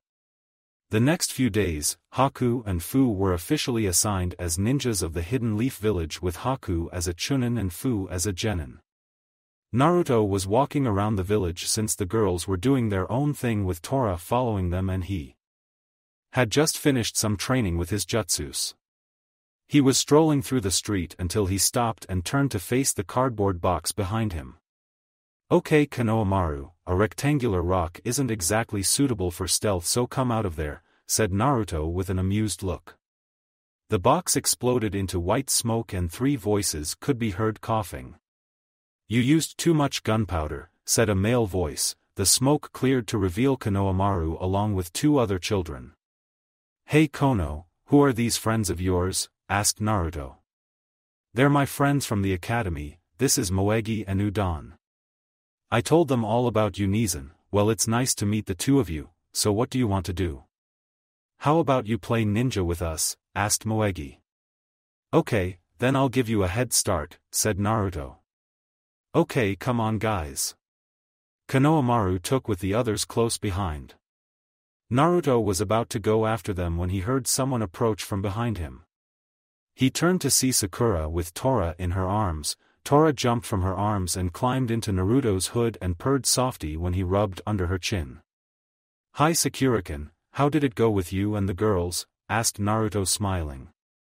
"We had fun training. Hakuchan, Hinata-kun and Fuchan went back to their homes, so I thought to walk around a little with Tora," said Sakura happily. "So what are you up to?" "I'm playing ninja with Kono and his friends. I just gave them a head start. Wanna join?" "Nah, I think I'll just watch." Naruto and Sakura then heard a voice cry out and he recognized it to be Konohamaru. Chinami confirmed it to be so.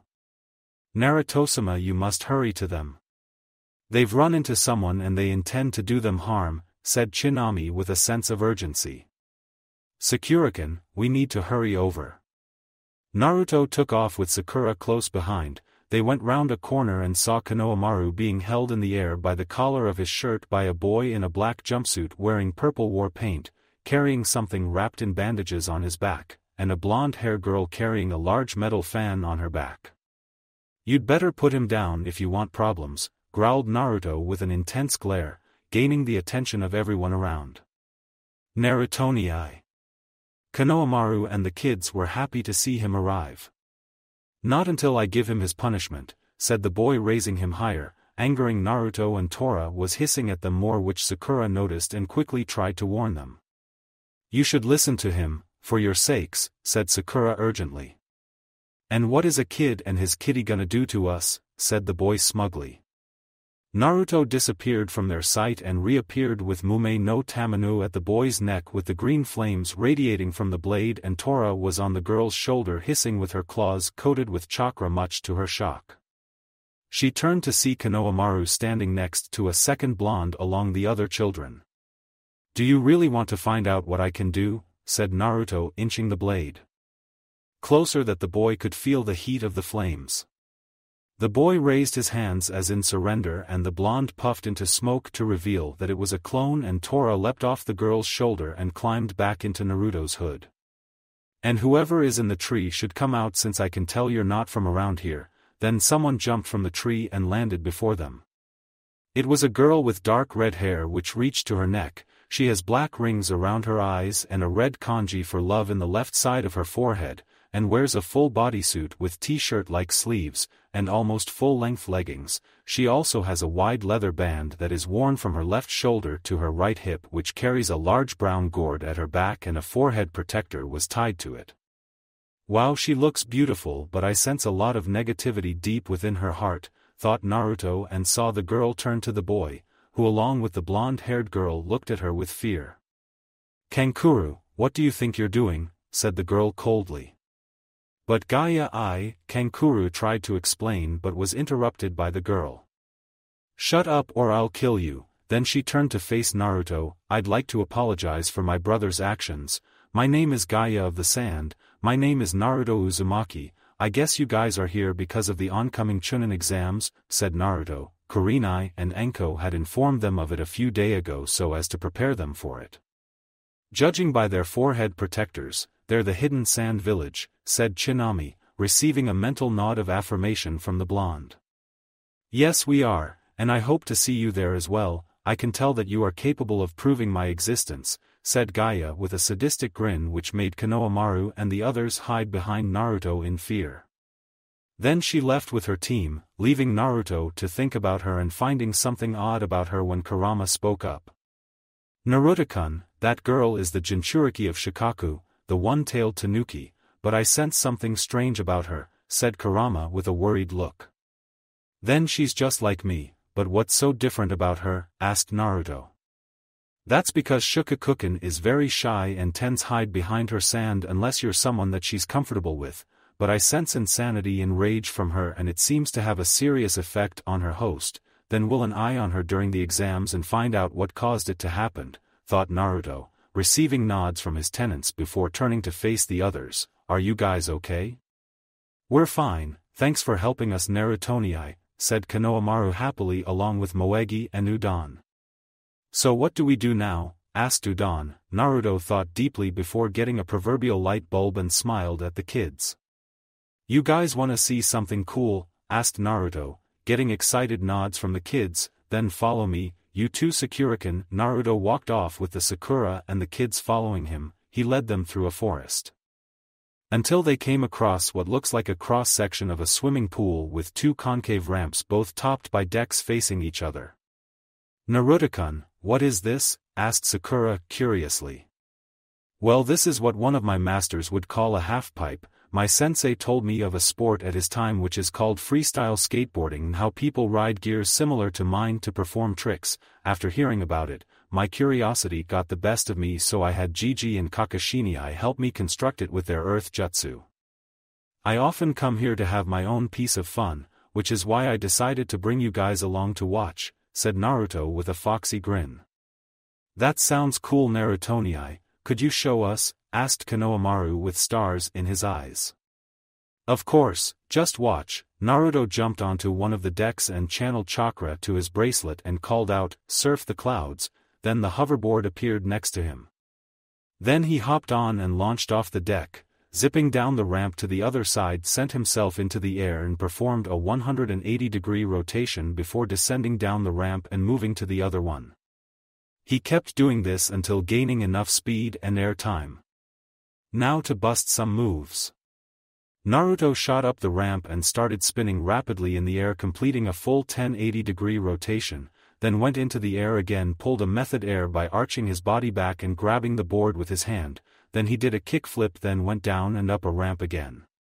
This time, he grabbed the nose and stuck his legs out in opposite directions along with a backflip, an airwalk. "Wow, Naruto is so cool," said Moegi with stars in her eyes as they watched Naruto perform his tricks. "I'll say," said Udon. "I told you, Naruto is the best," said Konohamaru proudly. Sakura simply smiled as she watched Naruto with admiration. Naruto launched himself into the air one more time, then he grabbed the board and performed a handstand with a 360 spin before finally landing on the deck. He dispelled the hoverboard and jumped down to meet Sakura and the kids. "So what do you think? Pretty cool, right?" asked Naruto with a foxy grin. "That was so cool, Naruto. Can you teach us how to do that?" asked Konohamaru excitedly. "That would have to wait until you're trained in balance and honed your reflexes, plus my team and have to get ready for the Chunin exams. Okay, Niken, and good luck on the exams." Konohamaru took off with the others behind him. "How about I escort you home, Sakura-kun?" said Naruto. Sakura nodded happily and linked her arm with his as they walked back to the village. After seeing her home, Naruto headed back to the mansion where he had dinner with Haku and Fu before retiring to his room to sleep. As he was about to sleep, he thought about the upcoming exams and grinned in excitement. "I bet there are going to be a lot of strong ninjas from different villages. I can't wait to show them what I can do," thought Naruto. "True, but we mustn't forget that we have to find out is wrong with Shukakukin and her host. I'm really worried about her," said Kurama. "Don't worry, Kuchin, we'll definitely help the both of them. It's as you said, Naruto-sama, there will be strong opponents at the exams, so it would be wise not to underestimate them," said Chinami. "True, but that doesn't mean that I can trick them by making myself look weak before giving them a taste of reality," thought Naruto with a mischievous look. "Let's go to sleep. Good night, Kuchin, Chinamikan. Good night, Naruto-kun/Naruto-sama," both tenants said before laying down to rest as well. "One thing's for sure, it's gonna get wild at the Chunin exams." The next day, Naruto and his team had arrived the building where the Chunin exams is going to take place. "So where are we supposed to be?" asked Naruto. "Kurenai Zensei told us that we're to go to room 301 on the 3rd floor, said Sakura. "Okay then, let's get there before it's too late." They entered the building and ascended the stairs. Along the way they saw several genin teams standing before two guards that were blocking a door with the sign 301. Sakura and Hinata were about to check it out, but Naruto held them back. "But Naruto, isn't that the entrance to the exam?" asked a confused Sakura. Naruto shook his head in the negative. "There's more to it than what we're seeing, plus I've counted and the floors we've climbed and this is the 2nd floor, so it might be a trick to delay us," said Naruto. Hinata activated her Byakugan and looked at the door before nodding in agreement with the blonde. And Naruto-kun is right, there's a genjutsu on the door. If so, then let's keep going up. As they continued climbing, the guard saw them leave and smiled inwardly since they have realized the trick, unlike the rest standing before them. Soon they reached their destination and found Kurenai standing at the entrance waiting. "I'm glad to see that you've arrived in time," said Kurenai with a smile. "Well, you should expect no less from us," said Naruto with a smirk. "We're gonna show the others our strength and become Chunin." "Where's Enko-sensei?" asked Sakura, looking around for their other sensei. "She's been called for something, but you'll see her later on," said Kurenai. "All I have to say is good luck in the exams, and I'm proud of you no matter what." Naruto gave a thumbs up, Sakura nodded in affirmation, and Hinata smiled shyly before they passed through the door. They saw many ninjas around the room with different clothes, gears and forehead protectors with different symbols. "I'm guessing that they are from different villages which came to participate in the exams," said Naruto, looking at them. "True, but I doubt that they could give you any trouble, especially with the training you've had with us," said Kurama, with Chinami nodding in agreement. "And it's thanks to you too, and for that I'm truly grateful to have you in my life," thought Naruto with a smile. Kurama blushed and Chinami smiled happily. "Hey, is that Naruto-kun?" Naruto turned to see who had called him and smiled upon seeing a familiar face. "Oh, Tenshin, you're participating in the exams too?" "Yes, along with my team," said Tenten, pointing at the two boys behind her. One had black hair in a bowl-cut style and very thick eyebrows, green spandex and orange leg warmers, and he wears bandages around his hands and wrists, and his red forehead protector is tied around his waist. "Hello, my name is Rock Lee," said the boy. "Oh Kami, what the hell are those things?" "Hairy caterpillars," thought Naruto. On the outside he was putting on a poker face, but inwardly he was panicking. Chinami was quivering with fear at the sight, and Kurama covered her eyes with her tail so as not to see the eyebrows. Even Tora stuck her head deeper into the hood in order not to look at the boy. Naruto looked at the other standing next to Tenten. This one has long black hair which is tied in a loose ponytail and wears a khaki shirt with dark brown shorts and wrapped bandages on his right arm and leg. His forehead protector with two straps is worn on his forehead. "By the look of his eyes, he must be a member of the Hyuga clan," said Chinami. "So he's related to Hinata-kun," thought Naruto. "This is my teammate, Niji Hyuga," said Tenten, but the boy didn't respond, to which Naruto quirked an eyebrow. Then he noticed Niji glaring intently at Hinata, who was trying to look away. Why is he glaring at Hinata-kun? He'd better not try anything or he's gonna get a one-way ticket on board the Pain Express, thought Naruto. Then he turned to Tenten. "Well, I wish you guys good luck in the exams." "You too, Naruto-kun," said Tenten with a blush. "Yosh! I can't wait to see the power of your youth in action," said Rock Lee, doing a good guy pose. Niji simply looked away. Naruto walked back to his team. They saw Sasuke and his team enter the room. Then Sasuke was hugged from behind by a girl with blonde hair to whom they're familiar with. "Sasuke-kun, I've missed you so much," said Ino. Then she saw Sakura coming up to them. "You'd better give up forehead, Sasuke's is all mine." "Well, I don't care about him anymore, the one whom I truly love is Naruto," said Sakura. Everyone aside from Naruto and Hinata were shocked upon hearing what she said. They took a glance to see that she was calm instead of sad and wondered why. "What do you mean by that? You had always spoken of how Naruto was annoying," asked Ino. Sakura looked at the ground with sadness and guilt before replying. "I wasn't truly myself back then. I knew Naruto long before I met you and entered the academy, and he was the one who helped me become my true self, which is one of the reasons why I care about him so much." "What do you mean by you weren't yourself?" asked Shikamaru, not being lazy for once. "We can't tell you guys yet as it's an S-ranked secret," said Naruto. This made Sasuke, Shikamaru and Shino look at him with a calculative eye. What does he know that I don't? What kind of secret could it be that it would involve Sakura? Man, what a drag.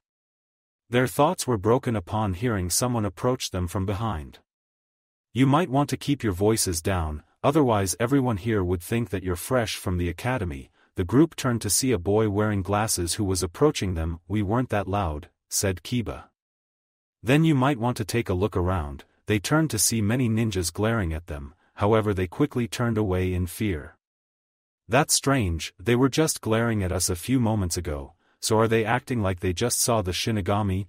wondered Ino. What they didn't notice was that Naruto had used a bit of Kurama's killing intent to scare the foreign ninjas. "What's your name? It also seems like this isn't the first time that you've taken the exam," asked Sasuke. "My name is Kabuto, and yes, this happens to be my 7th attempt at the Chunin exams," said Kabuto. Naruto stared at the boy intently. Either the exams is very difficult or this guy is after something else, thought Naruto. "You could be right, Naruto-sama, for him to have failed must have been on purpose. I'd advise that you remain vigilant around him," said Tsunami. "I should have guessed that the exams would be so tough. How troublesome," said Shikamaru. "Don't give up yet, I can help you guys out with my ninja info cards," said Kabuto, bringing out a stack of cards. "I guessing that they contain about other ninjas, right?" asked Sasuke. "That's right, it seems like there are a few ninjas that you want info on," said Kabuto. Gaia of the Desert, Rock Lee and Naruto Uzumaki. Everyone wondered why Sasuke was seeking info about him. Rock Lee, mission experience 20 dranks, and 12 cranks. His team leader is Mado Guy. He has high proficiency in taijutsu but the others severely poor, and his teammates are Tenten Higurashi and Niji Hyuga. Next is Gaia of the Sand, mission experience, 8 cranks and 1 brank. His skills are currently unknown, but get this, he survived every mission without getting so much as a scratch on him. Lastly, Naruto Uzumaki mission experience, 14 dranks, 1 brank and 1 rank. His team leaders are Kurenai Yuhi and Anko Mitarashi. He has high proficiency in Kenjutsu, medium proficiency in Ninjutsu, Taijutsu, and a low proficiency in Genjutsu, and his teammates are Sakura Haruno and Hinata Hyuga, said Kabuto, reading out the info off the cards. "And they haven't even seen your true power yet," said Kurama. "They will be seeing it soon, Kuchin," thought Naruto. The rookies quirked an eyebrow at Naruto's stats, thinking if this is truly the boy who graduated with them. Kabuto brought out a card which an illustration of the map of the elemental nations, along with symbols of Ninja Village including the Leaf Village and a graph. Leaf, sand, rain, grass, waterfall and sound. From these villages, those ninjas are here to participate for the exams, and this is the largest turnout. The Sound Village is a total mystery as no one knows much about them. Naruto-sama, there are 3 ninjas moving towards your position with hostile intentions, said Tsunami. Naruto quickly moved in and grabbed the arm of a young man with dark spiky hair, then flipped him over to the ground before blurring away and reappearing with Mume no Tamanu at the neck of a ninja who was bandaged all over with his left eye visible, a metal gauntlet and a furry cape on his back. "Damn, had I taken one step I would have beheaded myself," thought the ninja while sweating from the flames of the blade. "You Sound ninjas better behave or there will be problems between you and me," said Naruto before twirling the blade and sheathing it. "Now I see what the info card meant by high proficiency in Kenjutsu. This troublesome blonde is really becoming a whole different puzzle every time I meet him," thought Shikamaru. "Is this really Naruto, and what could have changed Sakura so much?" thought Ino as she looked at Naruto and Sakura. "From what I've experienced during the wave mission, I can tell that you haven't gone all out yet. Just how powerful are you?" thought Sasuke furiously. Then there was an explosion of white smoke, then it faded to reveal a man wearing the headband as a scarf, a black trench coat, and has 2 long scars on his face which made him look very intimidating. "Alright, you baby-faced degenerates, pipe down and listen up. I am Ibiki Marino, your proctor as well as your worst enemy," said the man with a sadistic grin. "That must be the head of the interrogation and torture sector. He certainly looks like he knows how to do his job and enjoys it," thought Naruto. "Now pick a tab with a number on it, it will show you where you will sit, then we will begin with the written test," said Ibiki. Everyone did as he told them, were seated at the indicated number. Naruto ended up sitting next to Hinata much to her joy with the paper test placed in front of them face down.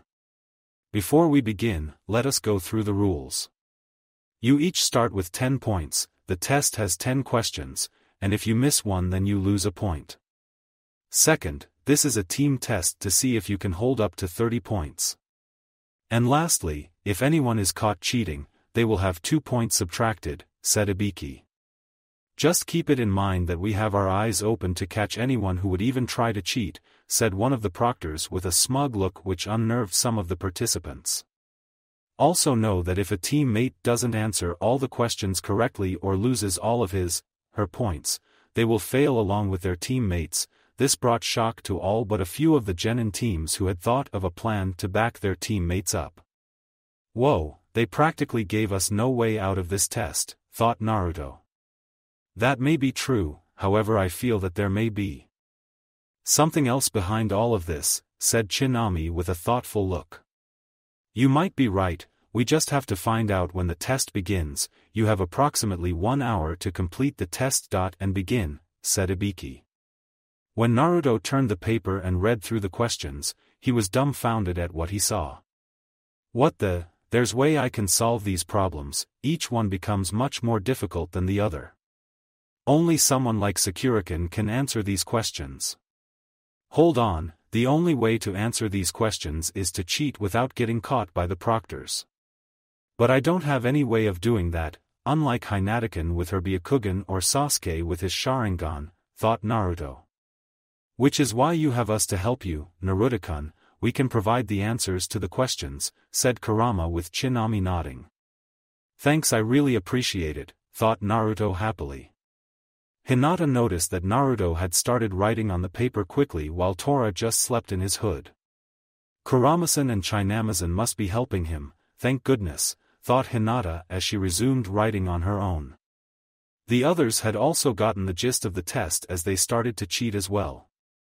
Sound ninjas were using sound waves and rhythm to decipher the answers, Shino was using his bugs to serve as recon, Tenten was using strings and mirrors to spy on Naruto's answers while helping Lee as well, and Niji was using his Byakugan too. Gaia made an eye out of her sand and using it to spy on the others. Ino used her mind transfer jutsu to possess Sakura and memorize the answers before returning to her body and relaying it to Shikamaru, who then used his shadow possession jutsu on Chuji to write the answers. Meanwhile, Ibiki and the other proctors had caught a large number of the genins that tried to cheat and had sent them out, though there are still some left. After 45 minutes, he called out to them. All right, we may now begin with the 10th question. You must know that there are unique rules to this particular question. So try not to let them scare you, said Ibiki smiling darkly. The way he's talking, it sounds like this question could either make or break the game, thought Naruto as he listened to the proctor. First, you have the choice to either answer the question, but if you refuse to do so then you will fail along with your teammates. If that's the case, of course we'll answer, said a random genin with the others muttering in agreement. If so, then you must know that by answering the 10th question incorrectly, you will be banned from ever participating in the Chunin exams, hence remaining a genin for life. This brought shock to many of the participants in the examination room. That's a total bull. There are lots of people here that have taken the exam before, said Kiba, who had stood up from his seat with Akamaru barking in agreement. Then you're just unlucky to have me in this exam, since I make the rules. You can skip it and come back next year if you don't have the guts.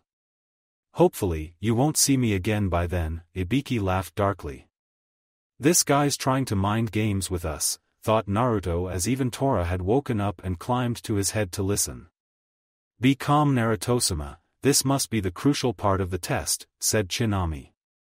Now we begin. Anyone who wishes to withdraw should raise their hands, then they can leave. One by one, a genin would raise a hand to drop out and were escorted out the door along with their teams. Now is there anyone else? Ibiki noticed an arm being slowly raised and everyone turned only to be surprised that it belonged to Naruto, who raised a fist up into the air.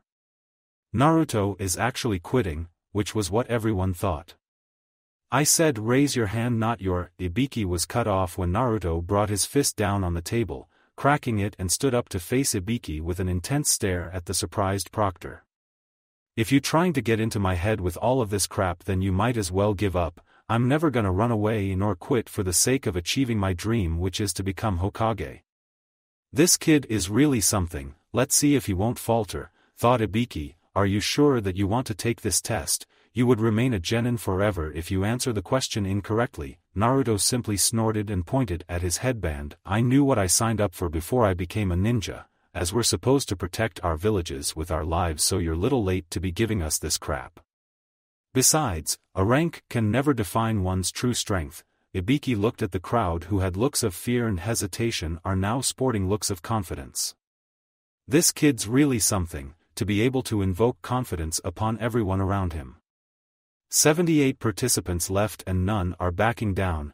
Ibiki glanced at the other proctors and received nods of affirmation. If that is your decision, then I have no other choice than to pass you. Everybody simply sat there in stunned silence until it was broken by Naruto laughing. I get it now, it completely makes sense, said Naruto, along with Kurama and Tsunami agreeing with him. What do you mean, Naruto-kun? Asked Sakura. The decision to answer and reject the question was the 10th question, but there's more to it than that, so I'll let Scarface explain it, said Naruto. The kid is right. The first 9 question was to test your ability to acquire information under the most severe conditions, as some of you may have noticed that the questions were so difficult that it was practically demanding you to cheat without getting caught. Ibiki then untied his scarf to reveal scars, burn marks and puncture holes on his head. Information is the most powerful weapon in the world of ninja, and anyone will do anything to get it. Oh man, this guy must been through a lot in order to gain information to end up like that, thought Naruto. Tora shifted uncomfortably on his head at the sight of the scars, so he gave Hinata in order to calm her down. Then what did the blondie mean about the 10th question? Asked the girl known as Temari. The 10th question is based on a choice. Misinformation is much worse than no information at all. It could lead to the death of your comrades or the destruction of your village.